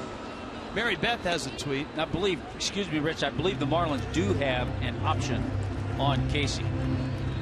I still like Mary Beth's tweet. Okay, go ahead. Tommy Hutton, did you really say lift and separate? Hashtag maiden form bra. I guess that was the catchphrase for maiden form bra. Back in the day. It sounds like a Mad Men episode. That's a bouncer to short, and that's not going to get Stanton over. And McGee will kick himself when he gets into the dugout. So an out. Here comes Ozuna with Baker to follow. Madman or Masters and Johnson. Tommy Hutton. That's not quite the name of the show, but I know that. I enjoy the show. It's a Showtime original series. Plus, I also realize we're not on late night yet either.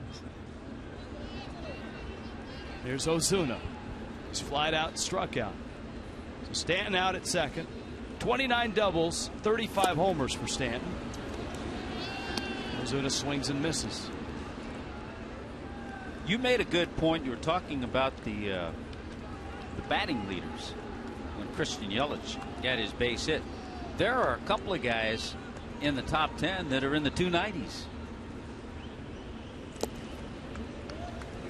And it makes you think about, I believe it was the year before they made the change of the mound that Carl Yastrzemski won the Triple Crown. I think he hit 301. 1968. They lowered the mound to what, 12 inches? Yeah. 1-1. Ozuna takes a strike.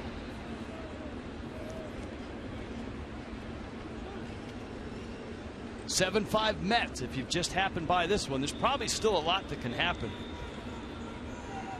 Seeing as yesterday's game took a lot of twists and turns and ended up in a wild finish. The Marlins getting 3 late to win it, 9-6. 7-5 Mets here, only halfway through.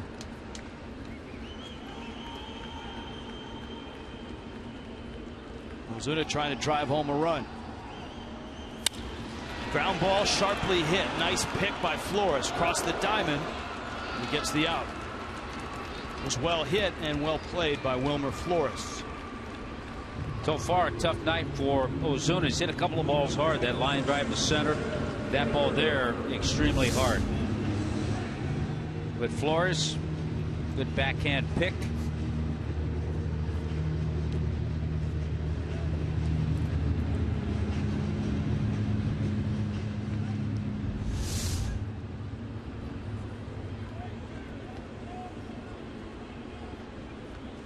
Now Baker.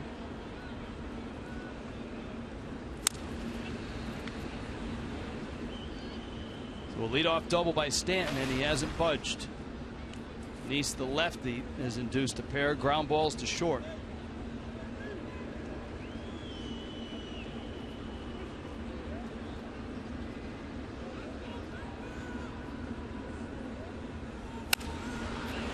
And Baker lifts one to center field. The Marlins are going to leave Stanton out there. Lagares makes the catch. Still a 2-run Mets lead.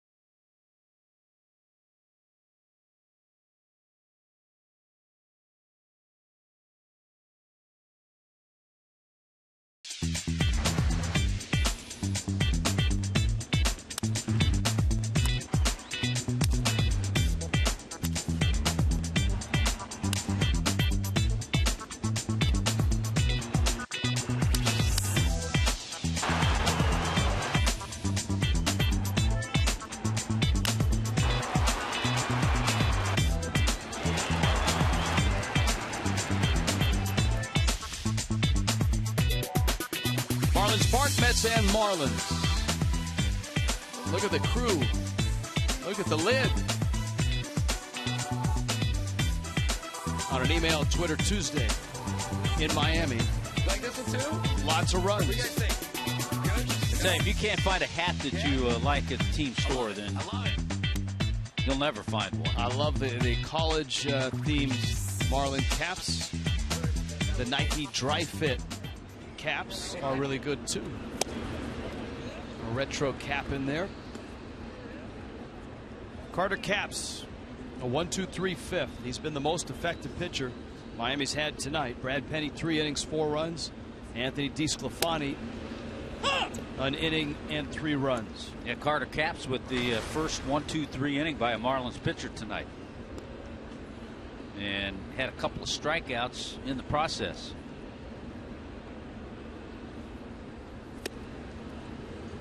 Havo wants to know, if the game goes late, will you guys play the late night with the fish too? Reluctantly we will, but we're going to blame you, Havo, if it goes late. If it goes past the midnight hour. I don't think this is the real Tom House, but at dinner reviews says Casey McGee reminds me of Cody Ross, always in the thick of things, dependable, crowd favorite, yeah, and a favorite of his teammates too. You love the way he plays the game, his approach. He's hard-nosed.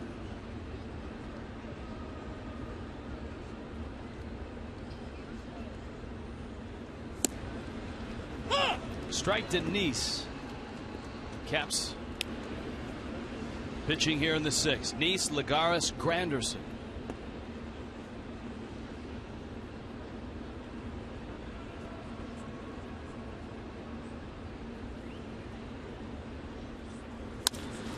Jonathan Nice cranks one into center field. Well, that's only his 3rd hit this year too.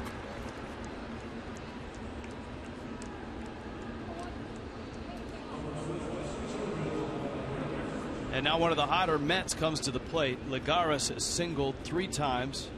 He has scored 3 times. Chuck Hernandez on the horn. Marlins can't afford to let this get any further away from him. Yeah, there's been so much happening, but it's still just a 2-run deficit.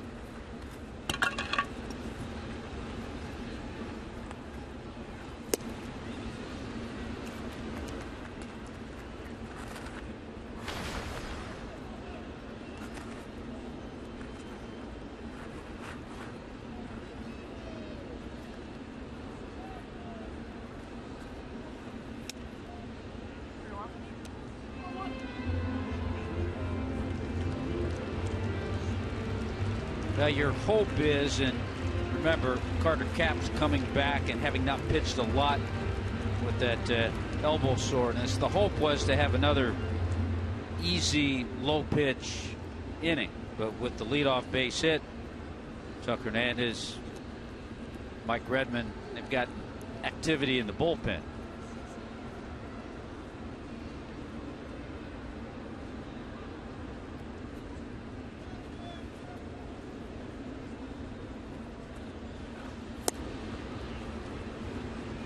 Capps, with Jennings quickly loosening up, has fallen behind Lagares 3-0. Well, he fell behind Jonathan Nice too, so it's one of those things you just hate to ask too much. The one thing in some of the rehab assignments that Dan Jennings had in Jupiter, he went a couple of innings each time, so that's good.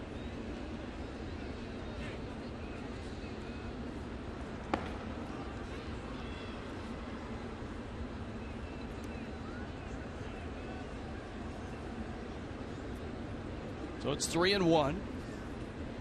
Nice at first. Jennings trying to get loose in a hurry. And another hit for Lagares. He's 4 for 4. Stanton picks it up. And the Mets are in business, and the Marlins have to make a decision here. Do they stay with Carter Capps? Do they go to Dan Jennings? It's a career high in hits for Lagares.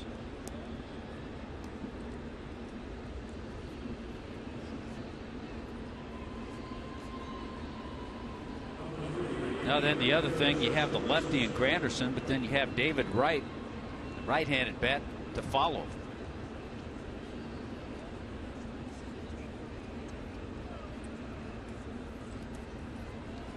You know, as Mike Redmond was on the phone, I think he was also thinking about, all right, do you make a double switch here if you do make a pitching change? Pitcher spot is due up 4th in the bottom of the inning. It's all things you have to think about in a game in which you've already used 2 relievers. Brad Penny went 3 innings. This is the 2nd inning for Caps. DeSclafani pitched the 4th. And Granderson takes a strike.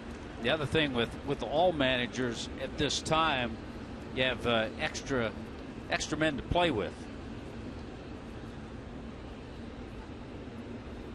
Kike Hernandez, Justin Bour on the bench now. That is hit hard but foul. The hard thing for a manager in this spot, especially at this point of the game in which you're in, is double switching and taking out one of your weapons, because your bats, your best bats, are going to get at least 2 more at bats tonight. And you would probably, if you double switch, you do it with Jeff Baker with the Garrett Jones, but all of a sudden if the Mets bring in some left-handers out of the bullpen, you've already used Johnson, and Baker would be out of the game. You're right. 0-2. Granderson lifts it to left and deep. Yelich back. Nice is tagging. So is Lagares. Yelich's throw is to second, and in is Lagares. So that's as good as a sacrifice bunt. The Mets move both runners up.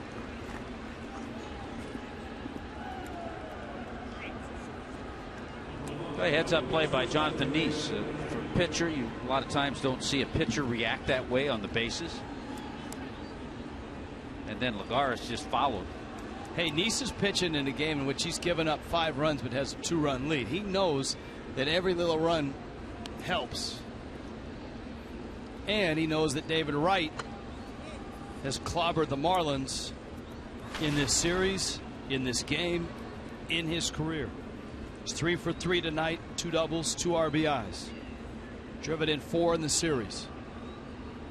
And he's got the infield in against hard-throwing Carter Capps. And I would imagine, because Nice is the runner with the infield in and 1 out, he might not be going on contact. He'll talk it over with Mets third base coach Tim Tuffle.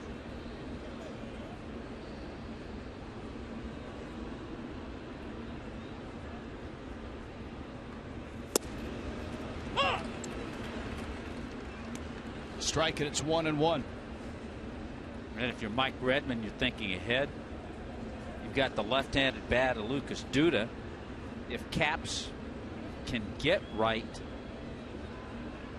he has Dan Jennings ready in case he wants to make that move.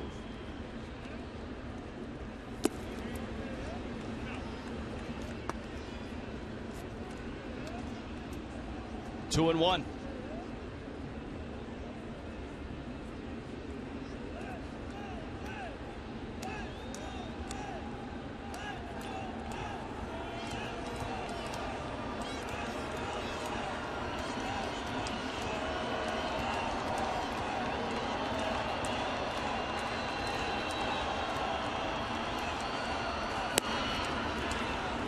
There's no doubt that Capps is throwing hard, and that's good to see. The problem has been command.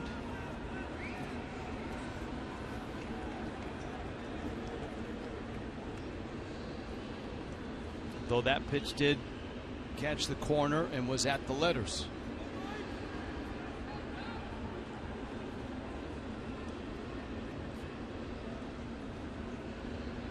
So David Wright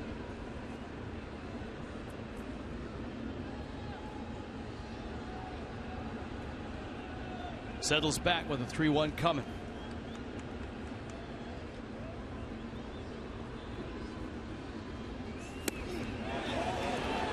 He went. When you're gearing up for 97, it's tough to stop it. And you know David Wright's starting to gear up.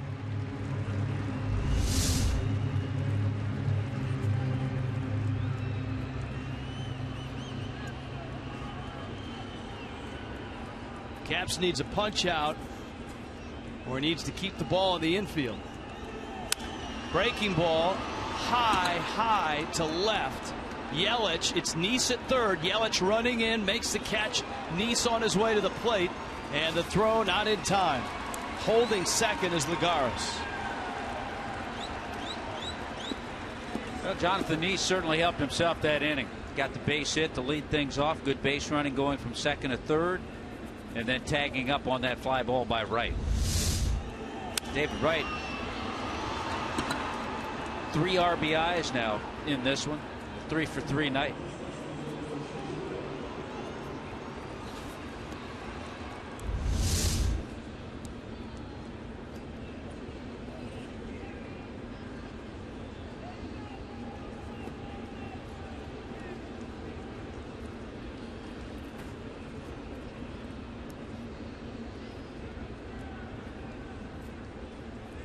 Now Lucas Duda. Marlins are going to appeal that Nice left early, and the appeal is dismissed outright.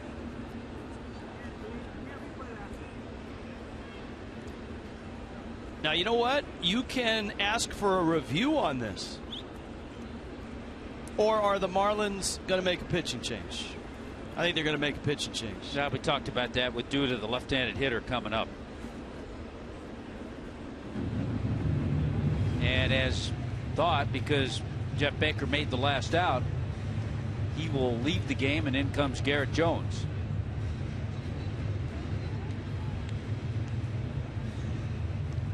So Dan Jennings.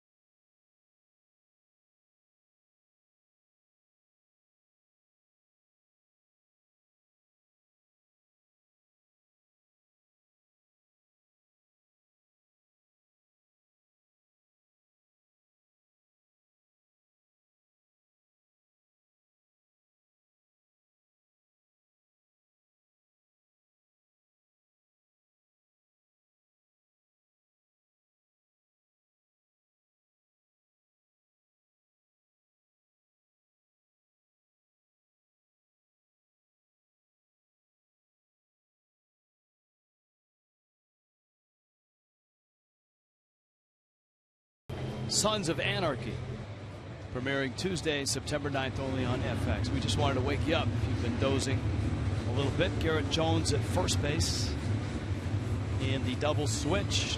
Dan Jennings out of the pen, so Jones in the 9 spot. And Jeff Baker leaves.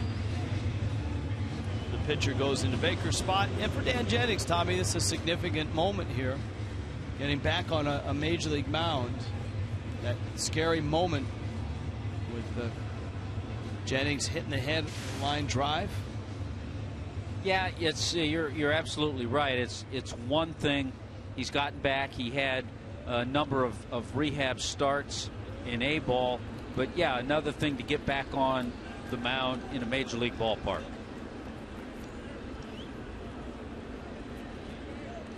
Lucas Duda, 2 outs.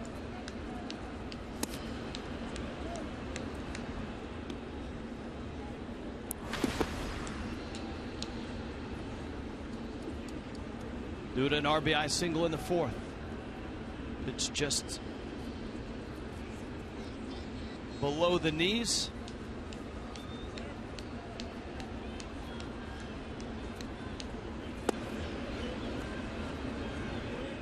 We always like to get our facts in order. We're talking about Carl Yastrzemski.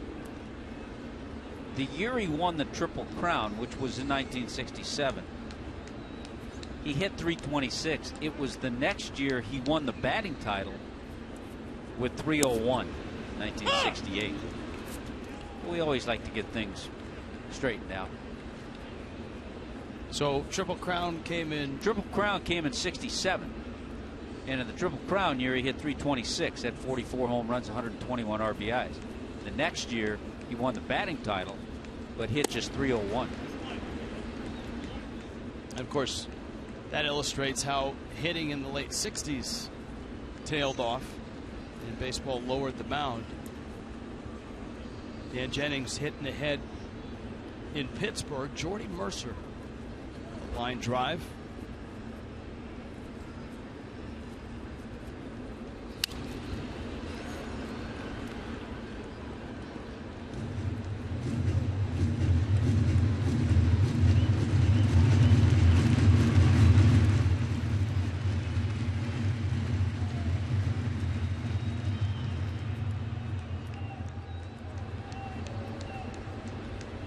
Chuck Hernandez has had to go to the bullpen now 3 times already in this ballgame. Strike 3 called. Duda is on his way to first. Jennings gets the strikeout.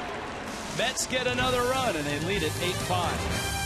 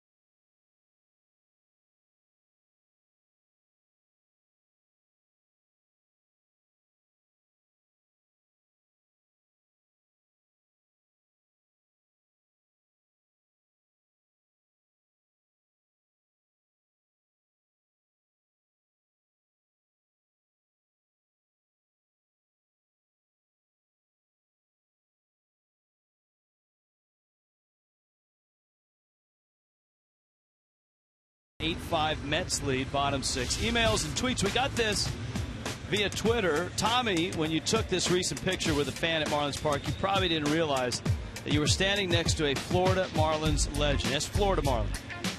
Here's an older photo to refresh your memory. Muscle Boy. Hey, I did not know that. I wish he would have said something. Randy in Lake Worth was Muscle Boy. He's now Muscle Man. That's a great photo. Nice going.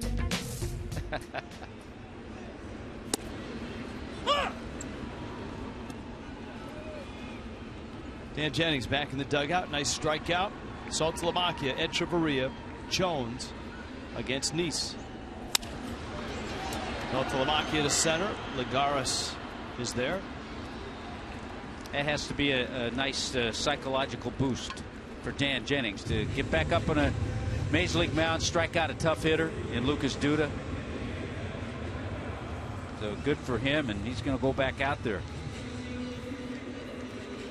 I thought you were going to say that had to be a nice psychological boost for Muscle Boy.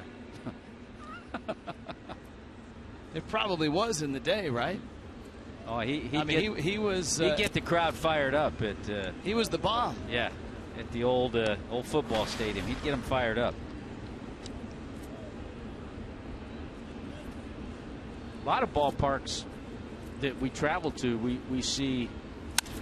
Etch, right center, well hit in the gap to the wall. He's racing for third. On his way, and he is in there.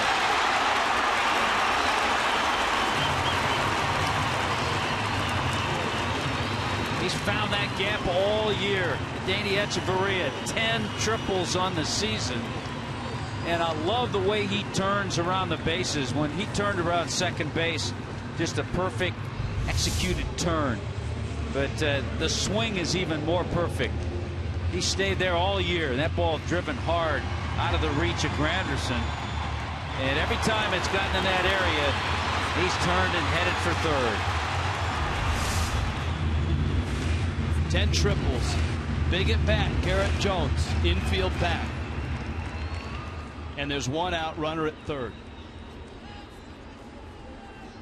He's above Major League average, 59%. He has scored the run. Nice misses down low. It's 1-0. Remember, the Marlins had a leadoff double in the fifth. Giancarlo Stanton, he never left second. Marlins couldn't budge him. And this was an area that gave the Marlins trouble yesterday. Even though winning the game, they had 3 or 4 opportunities with a runner at third and less than 2 out, and did not capitalize.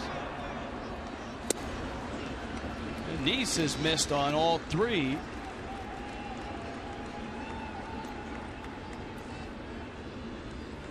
If you're Terry Collins and Christian Yelich is on deck, you almost might think about bringing in the right-hander the way Yelich has hit Nice in this one. It's 3 for 3 against him. A double and an RBI single. Carlisle up for the second time. And Jones rolls it to second. He'll drive in the run, and Miami gets one back. It's 8-6. Nicely done.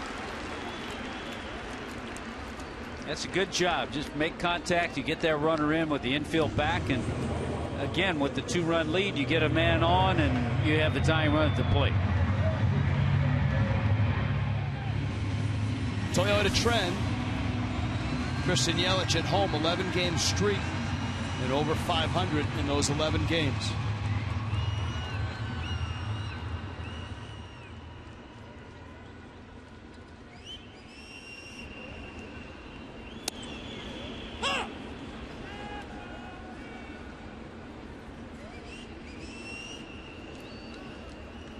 You got a pair of right-handers up. Buddy Carlisle, Carlos Torres. Carlisle worked a third of an inning yesterday. Torres worked 2 innings.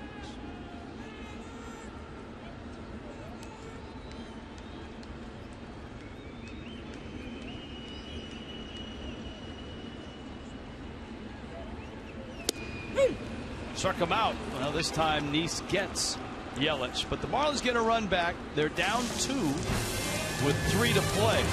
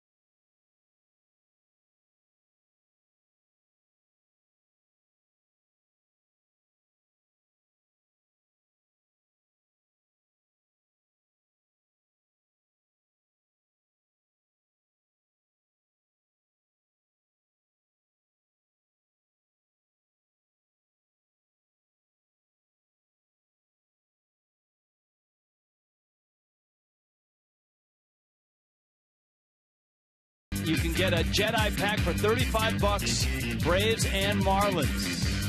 Come on out. Baseline reserve seats. You get a limited edition Star Wars t-shirt, meet and greet with Star Wars characters. Now you have to go to Marlins.com/Star Wars to order your Jedi pack. It's a limited edition Marlins Star Wars t-shirt. Marlins.com/Star Wars is how you get tickets and participate in Star Wars night. Remember, in the old football stadium, there used to be a guy that, I assume it was a guy that showed up in a Chewbacca outfit. And, you know, maybe he'll be here. No, I don't think so. That went into left field because I don't know that that costume is still. The humidity and the heat took a huge toll on that costume, and in his last days, it looked like just a battered shag carpet. Could be a little musty. Hey, the guy's got the Email Twitter Tuesday t-shirt. Nice going.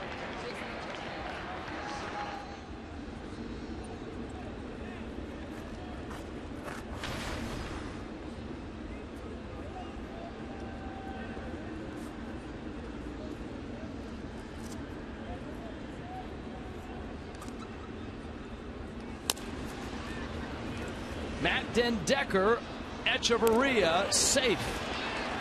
And Dendecker, boy, he can fly, and there wasn't a whole lot for Echeverria to do. He was in front of the bag. If he lays back, then the runner at first base, d'Arnaud, beats him to second base, and he doesn't get it out there. So Etch charges. He would love to have stayed on the bag, but he just couldn't. And by the time he charged to get the ball, Dendecker, with his speed, beats it out.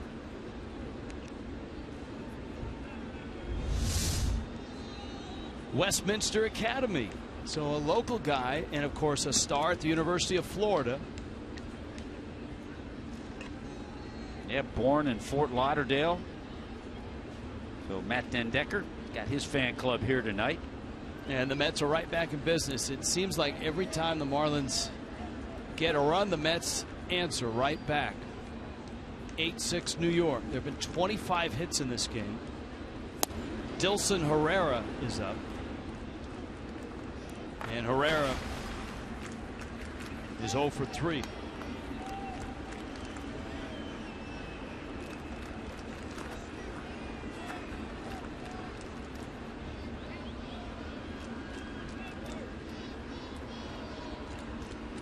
So a pair of hits against Jennings. That one might be 2. Solano got one onto first just in time. Boy, good job by Donovan Solano, who was taken out by Dendecker. He hung right in there, got the bag, and then completed the throw, a good throw over to first.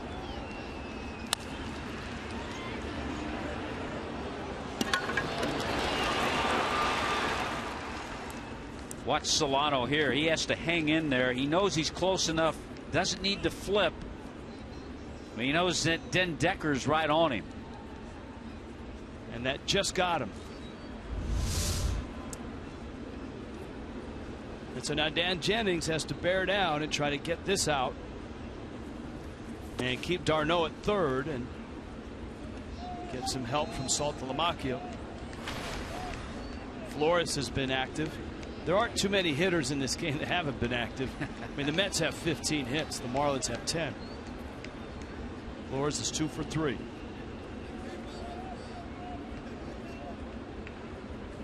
Well, there are 2 guys in the Mets lineup that are hitless. Dilson Herrera and Granderson. Carlos Torres. Eric Campbell waits on deck as a possible pinch hitter. Tapper to third. McGee has it on to first in time. Jennings a scoreless 7th. 7th inning stretch in Miami. Marlins down 2 to the Mets.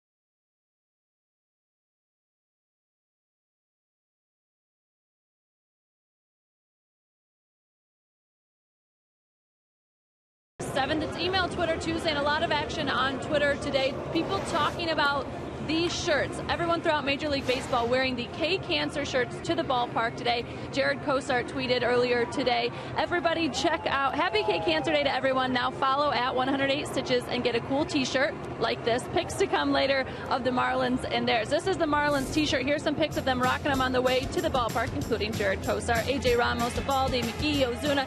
Everyone wearing the K t-shirt, and it's all for a great cause. You heard him mention at 108 Stitches. That's the company that makes the shirt. They teamed up with the MLB Players Association. This was all spearheaded by Jason Mott, who's a reliever for the St. Louis Cardinals, and the proceeds from the sales will benefit the Jason Mott Foundation and a charity of the players' choice from the representative for each team. Our representative is Jose Fernandez. He chose Live Like Bella, a great local organization that helps support research to develop a cure for pediatric cancer, also provides support to families who have a child battling cancer. So the money from the shirts that you buy when you select Jose Fernandez, this color with the black and the orange K, when you choose this shirt and Jose Fernandez as the representative for the Marlins, a portion of the proceeds will go right back here into South Florida to help Live Like Bella, and then of course the other portion going to the Jason Mott Foundation. So today is officially Strike Out Cancer Day throughout Major League Baseball, and guys, hopefully this will become an annual thing.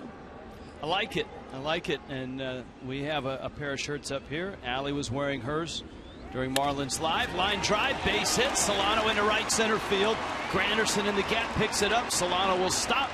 And the Marlins have a start on the bottom of the 7th with Stanton, McGee, and Ozuna coming up. This back and forth series, in which the Marlins and the Mets in a death struggle yesterday. Miami a 9-6 win yesterday. In this one, the Marlins were down 4-0 before the bats woke up. The T-Mobile game changer, Giancarlo Stanton, who homered yesterday, did it again earlier tonight. This a 2-run shot.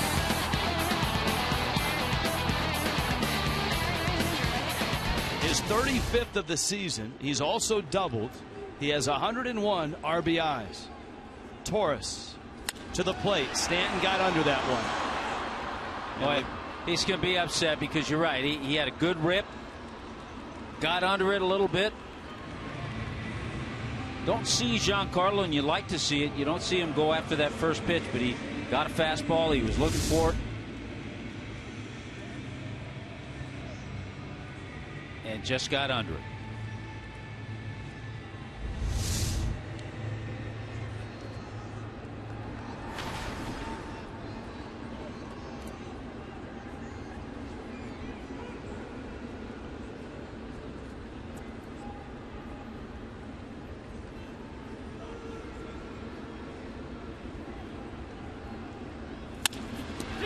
Torres knocks it down, fires it out there, out there. A nice adjustment by Flores on the throw, and a promising inning. Goes up and smoke quickly for the Fish. Carlos Torres starts a 1-6-3 double play.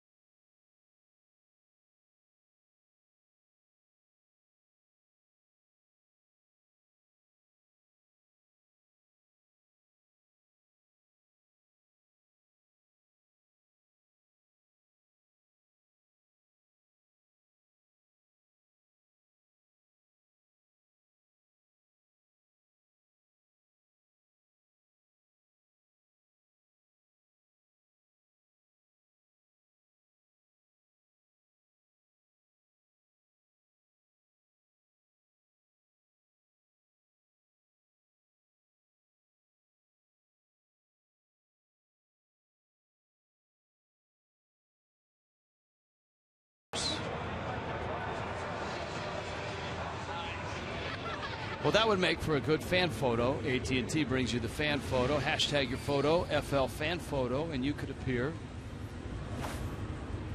just like Megan. Megan has a friend who looks almost like Muscle Boy. That's Christian Yelich. There you go. Very nice. Good photo. Eric Young Jr. pinch hitting. Torres, the pitcher. Dan Jennings still in there. The Marlins have really had to nurse the bullpen through this, as the Mets got an early lead, knocked out Brad Penny. Anthony DeSclafani got knocked around in an inning. Carter Capps came in and gave up a run. And so far, Jennings has been the most effective pitcher that the Marlins have thrown out there. I'm looking at a couple of scores, Rich. Remember the Phillies threw that combined no-hitter in Atlanta last night. Phillies in the 8th inning have a 4-0 lead. So the Braves haven't scored to this point and only have 3 hits. And Jennings finishes off EY Jr. Well, this is really good to see Dan Jennings come on and pitch the way he has.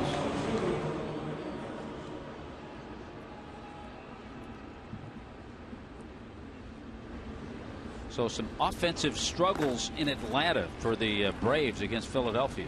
Sam Dyson in Miami's pen. Top of the order. Miami can't get Juan Lagares out tonight. He's 4 for 4. He's driven in 2. He scored 3 runs. Jennings will attempt to do it. First time that Lagares has faced Jennings tonight. You've got Granderson on deck.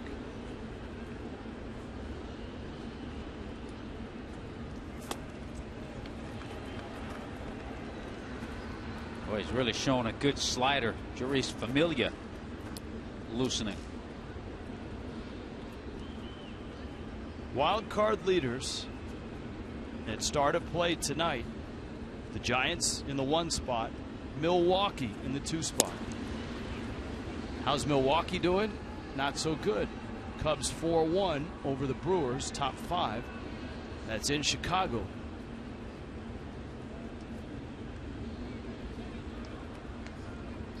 Anthony Rizzo still out of the lineup. It's a sore back. I think it's a sore back, what I was reading the other day. All right, San Francisco, how are they doing? Not so good. Colorado 4-0, bottom 3.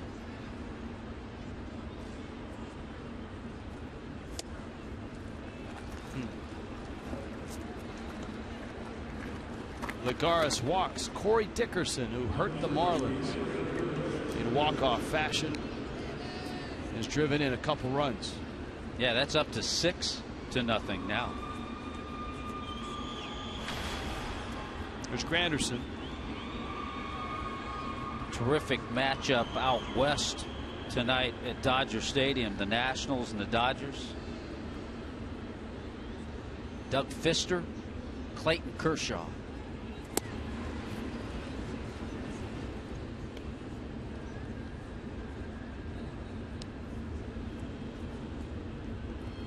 Granderson an 0 for 4, dropping his average to 210.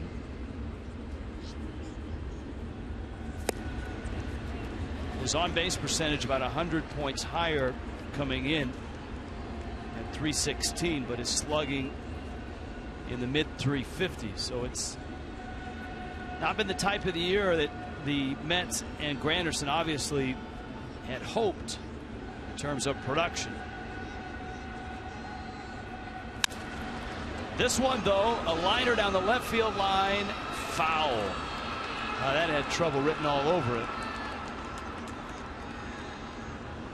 You're right. With Granderson's speed, he would have had 3, and the Mets would have had another run.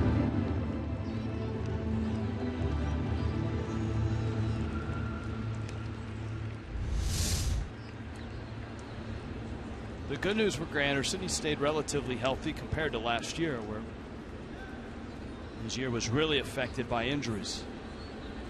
Speed with Lagares at first. Jennings with 1 out. There's 1-2. Hit well to center. Ozuna in, now back. And he makes an over-the-shoulder catch.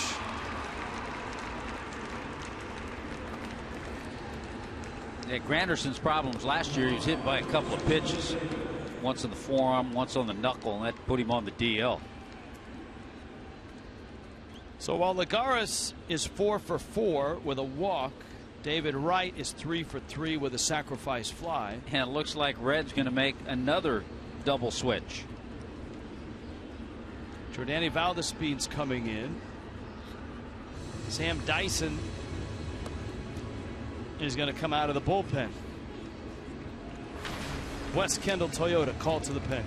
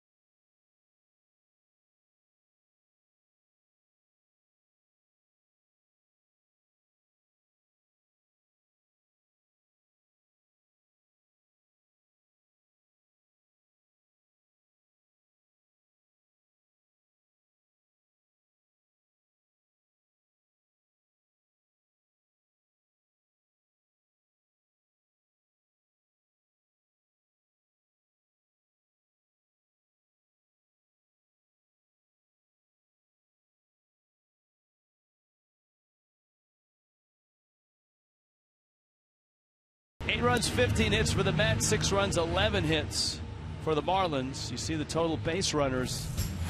They have added up right now a 2-run Mets lead. MLB.TV Premium. Those of you around the world that are watching on MLB.TV Premium, you can celebrate 12 years. So throw yourself a party, crank up the sound, send us an email. Go to Marlins.com for details. Jordany Valdespin in the game at second. And Valdespin goes into the 6th spot in the order, which is where the pitcher was. If this game were played 2 days ago, I don't know that the Marlins would really have as much of a shot as they do to have nursed it through with double switches, a deeper bullpen.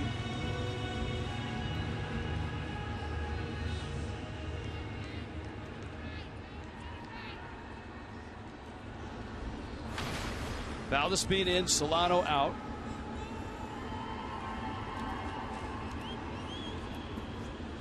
And Wright up, which has not been a pleasant sight for the Marlins. Dyson facing Wright.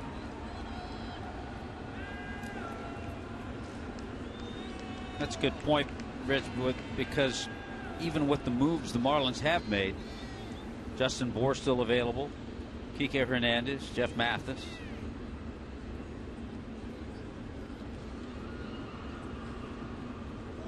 Runner goes. Good jump. Salty's throw. And a stolen base. Juan Lagares adding to already a productive night.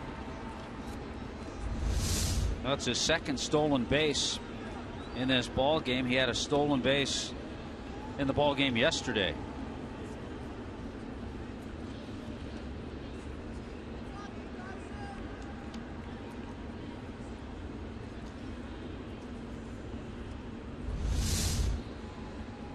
And Wright in a position to drive in another run. He's done that 3 times tonight. He's been able to get the run home. RBI single in the 1st, RBI double in the 4th, sac fly in the 6th. He also doubled in the 2nd.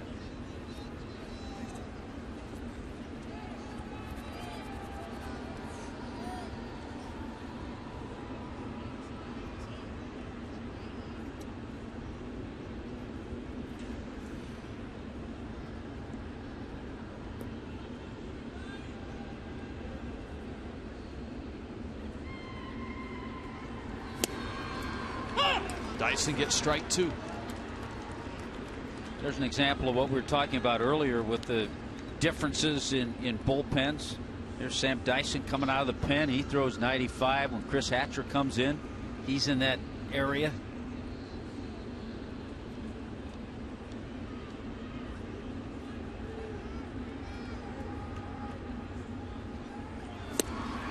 And down goes right. Dyson gets it done. And the Marlins, down by 2, go to the bottom of the 8th in Miami with the Mets on top.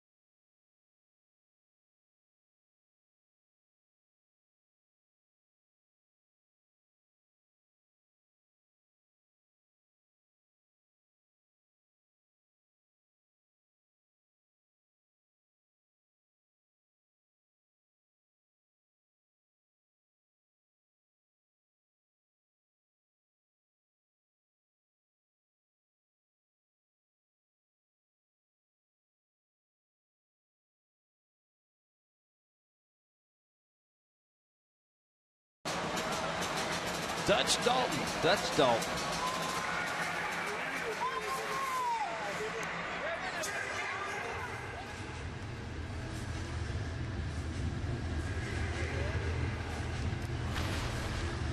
Now there's a look at Juris Familia after Torres worked an inning. Familia worked a third of an inning in the ball game yesterday. And Torres in that inning, it happened so quickly, gave up a leadoff base hit, got the fly ball, then the double play. Carlos Torres threw 4 pitches last inning.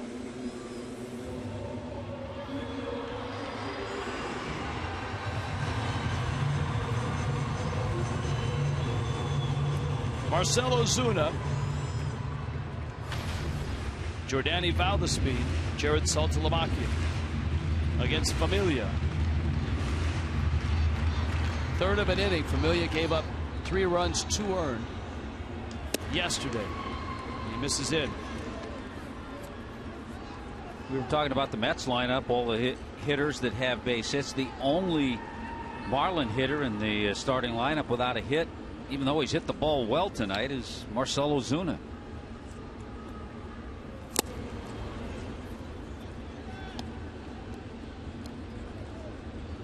Dana Eveland in the Mets bullpen.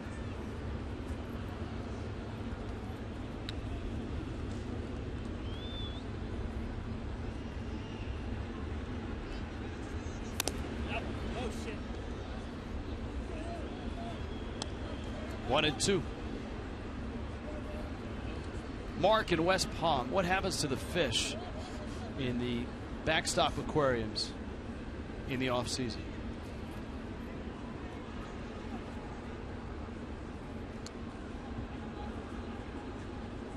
That's way over our pay grade, but we'll try to find out.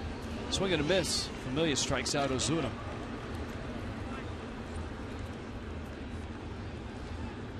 If you've got a question, email us, foxmarlins@gmail.com. Foxmarlins@gmail.com.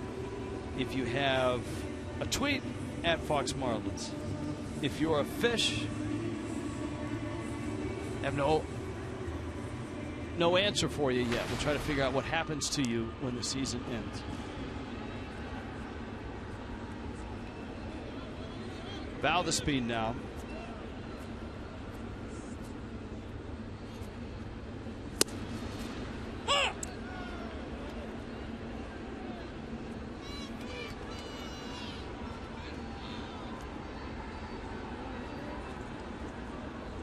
I think are they in attendance for like soccer matches or the bowl game that's coming up? Do the Fish get to watch that? I think these are all questions for a later date.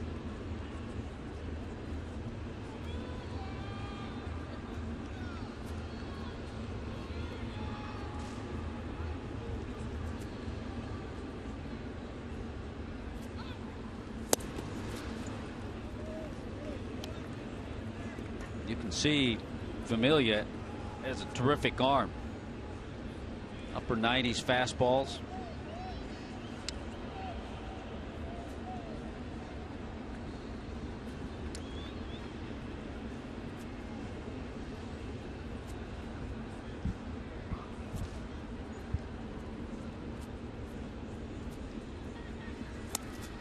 He was in the middle of all the Mets defensive problems yesterday. Familia made a couple of errors in that 8th inning.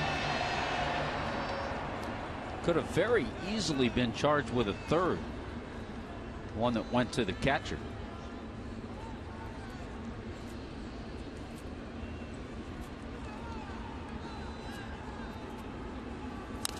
Saw a note where the first time the Mets made 6 errors in a game was in their, I believe it was in their inaugural season, and Marv Throneberry made 3 of them.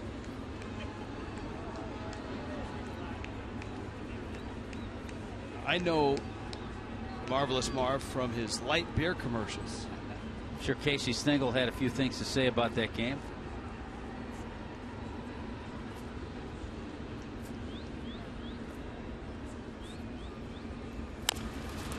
Valdespin, little trickler up the line, and it gets to the bag. And Duda steps on the bag, gets the out.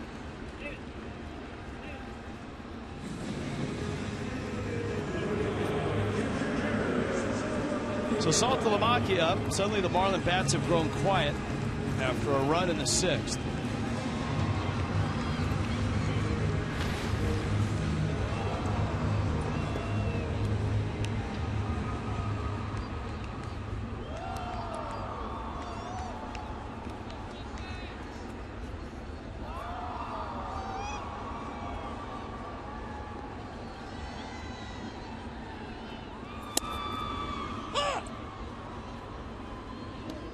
Strike to Saltalamacchia.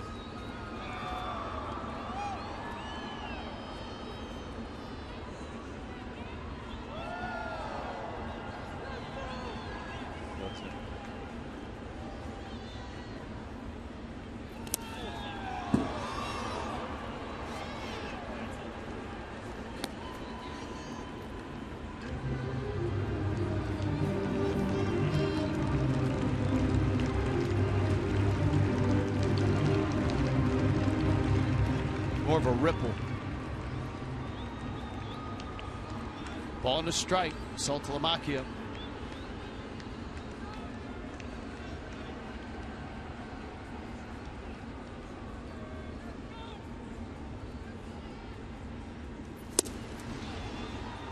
One and two. Craig has an interesting tweet with all the stats modeled in baseball. Do any account for statistics on base coaches? I don't think so.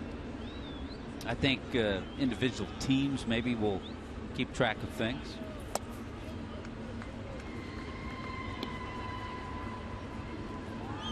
By the way, we've been informed that the Fish stay in the tank year-round. So there you go. Just another member checking in. Another member of our crack staff checking in on that. Saltalamacchia takes out. Echeverria on deck. Count 3-2.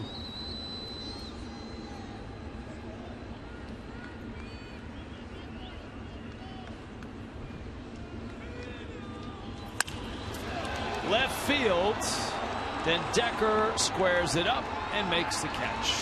On the warning track, a 1-2-3-8 for Jury's Familia. The Mets still lead it by 2.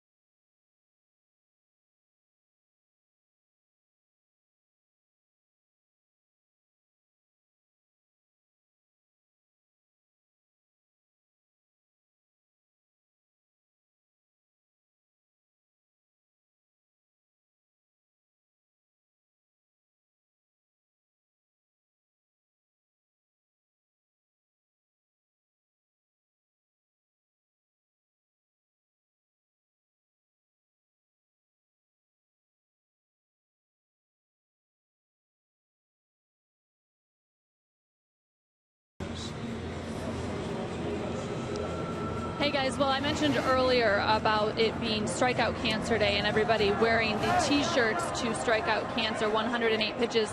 Stitches is the place where you can get the t-shirt.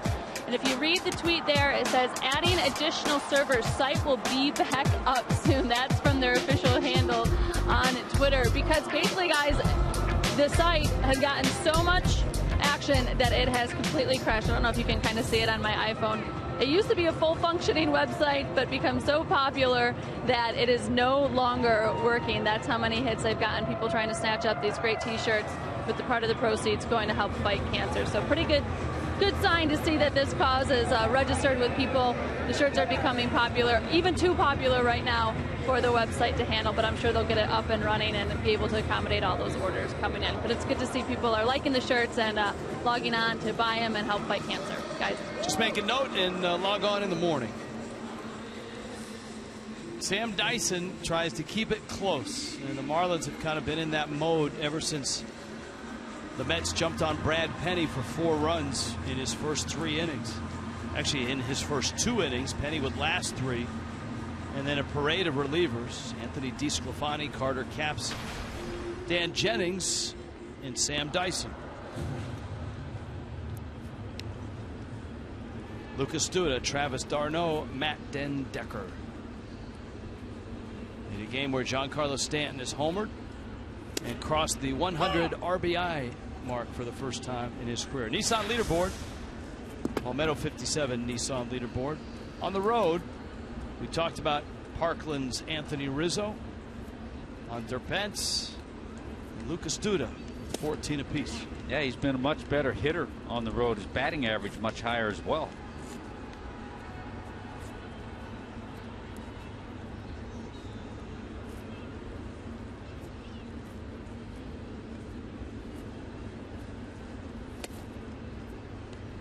Don Mattingly has benched Yasiel Puig, and one of the top prospects who just got called up, Jock Peterson, is getting his first major league start against Doug Fister and the Nationals.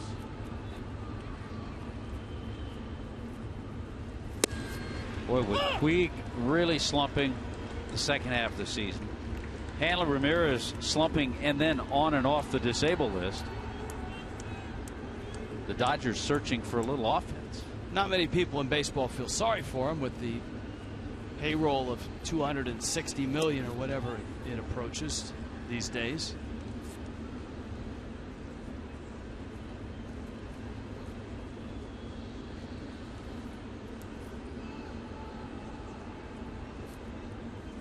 One of the Giants call-ups, the son of Bruce Bochy. Yeah, they're going to add him to the bullpen. Brett Bochy. He was at AAA Fresno this year.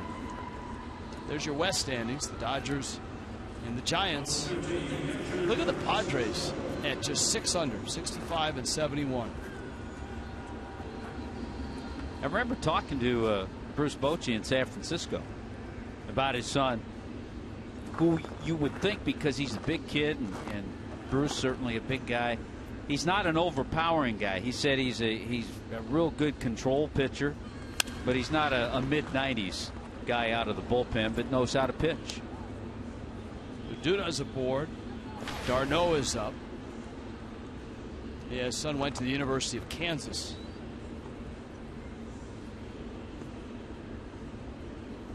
Leadoff batter tonight for the Mets has reached base 7 of the 9 innings.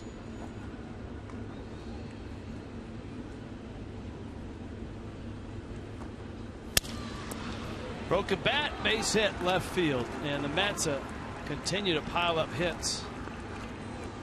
Darno's got 3 of them. Yeah, Darno with a 3-hit night. David Wright has 3. Lagares has 4.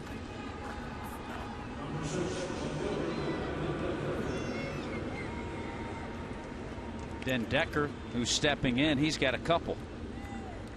Look at that, 16 hits for the Mets. Here's Den Decker, lots of speed, former Gator.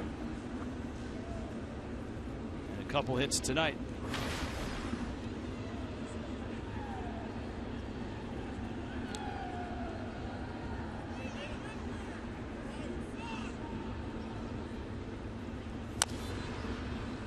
Fouls it. Scott in Waikiki is watching from the 26th floor of his hotel. He's traveling for work. Has an MLB.com account. So it's getting closer, right about happy hour out there right now. Mai Tais. Yeah. Enjoy.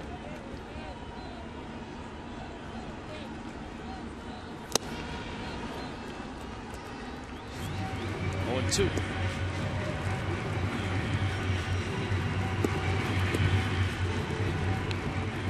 Well, if the Marlins can get to the bottom of the ninth down by 2, Echeverria, Jones, Yelich, Stanton would be 5th.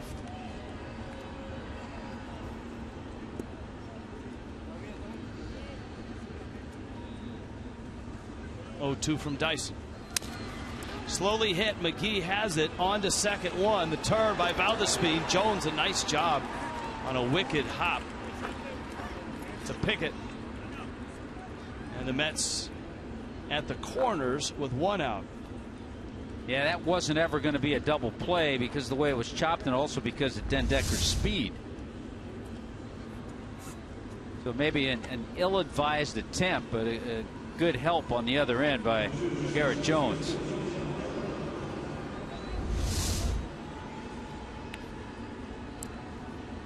Dyson has to get Dilson Herrera. And heads up here. Yeah, first and third, 1 out. Herrera has pop and some speed.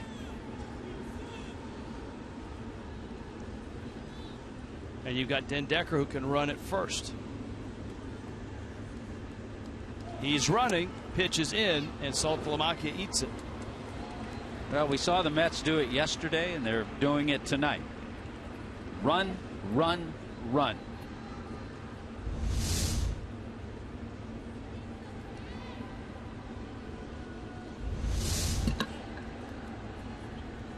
Terry Collins now forces Miami to bring their infield in.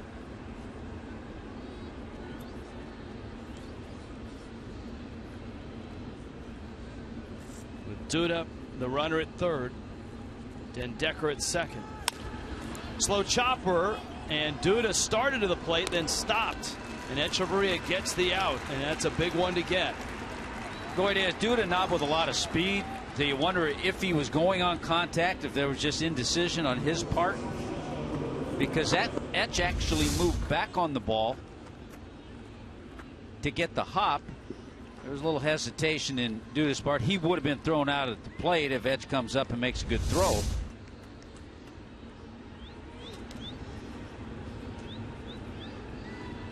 Well, still an out to get Wilmer Flores, who is 2 for 4.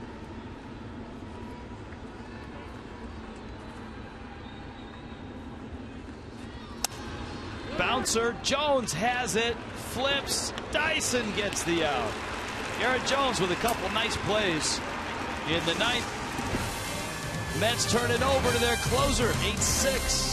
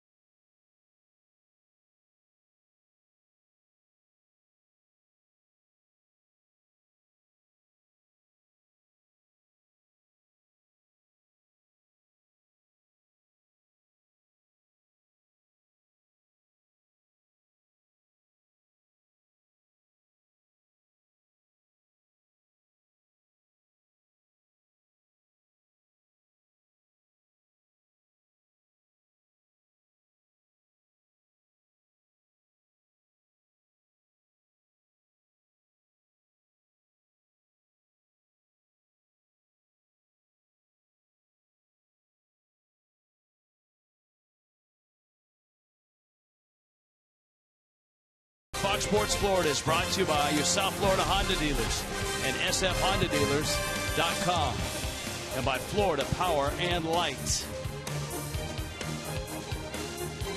In Miami, the Marlins and the Mets at it again. A wild ride yesterday. A 9-6 Marlins win, an 8-6 Mets lead.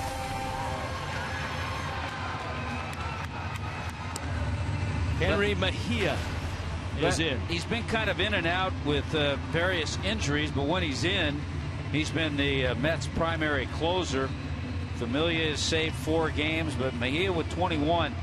Boy, you got to make him throw strikes. He can be in and out with his control. He's got a live arm. Got a big breaking ball, good fastball, but at times struggles with that strike zone. He's got a 2-run cushion.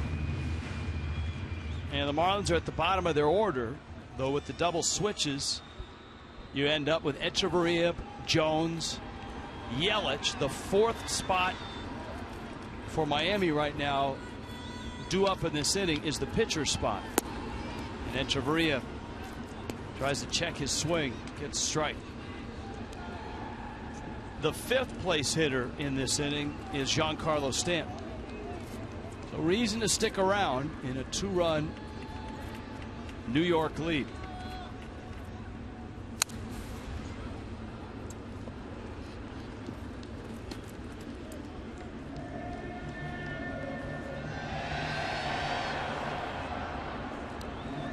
Justin Bour has a bat. Giancarlo Stanton would like another crack.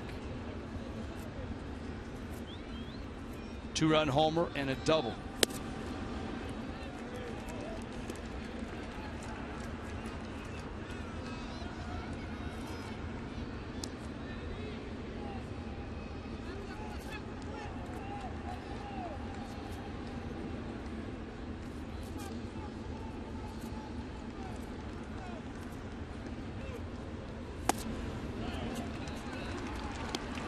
One, two down low.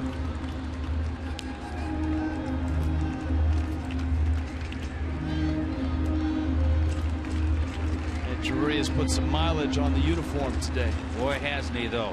Triple, diving play in the hole. Trying to get on base. Miami down 2, bottom 9. Got him. Oh, a terrific slider by Henry Mejia. Now Jones, then you got Yelich.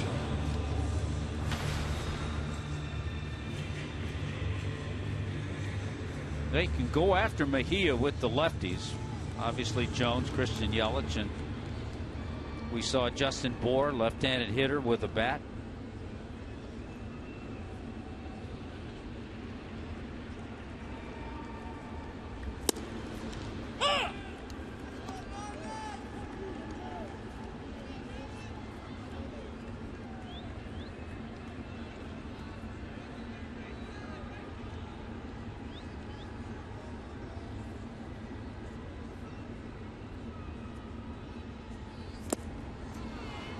Jones goes after a pitch down low. It's 0-2. Well, this thing didn't start well for the Marlins. Brad Penny, 4 runs, first 2 innings. Anthony DeSclafani out of the pen. He gave up 3 runs. Saw that pitch by Mejia. It's similar to what we see from Henderson Alvarez. That power changeup that kind of looks like a splitter.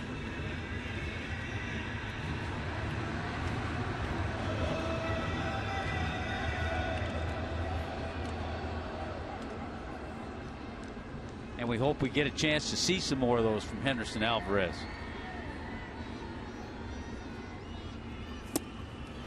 Jones strikes out. Boy, Mejia looks untouchable right now. Well, between the fastball, between that hard changeup, and then a nasty breaking ball down and in. He's made some great pitches.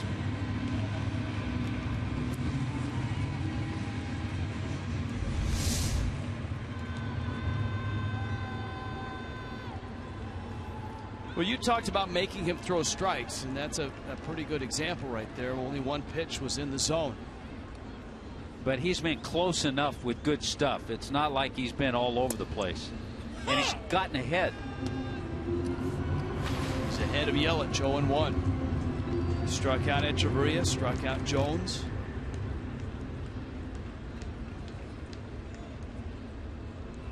Three-hit night for Yelich.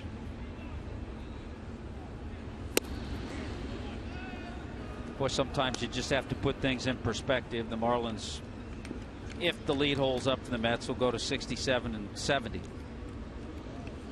Last year on September 2nd, they were 50 and 85. Those were the days.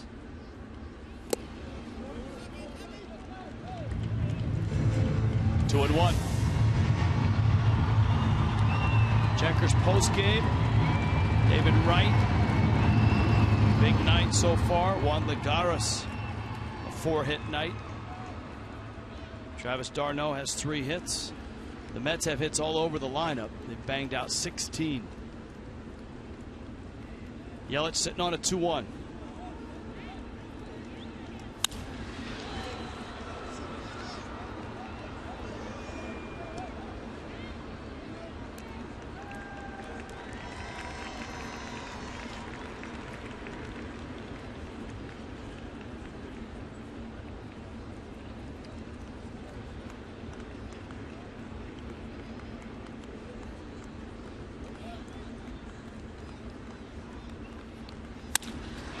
On the ground, Herrera got it.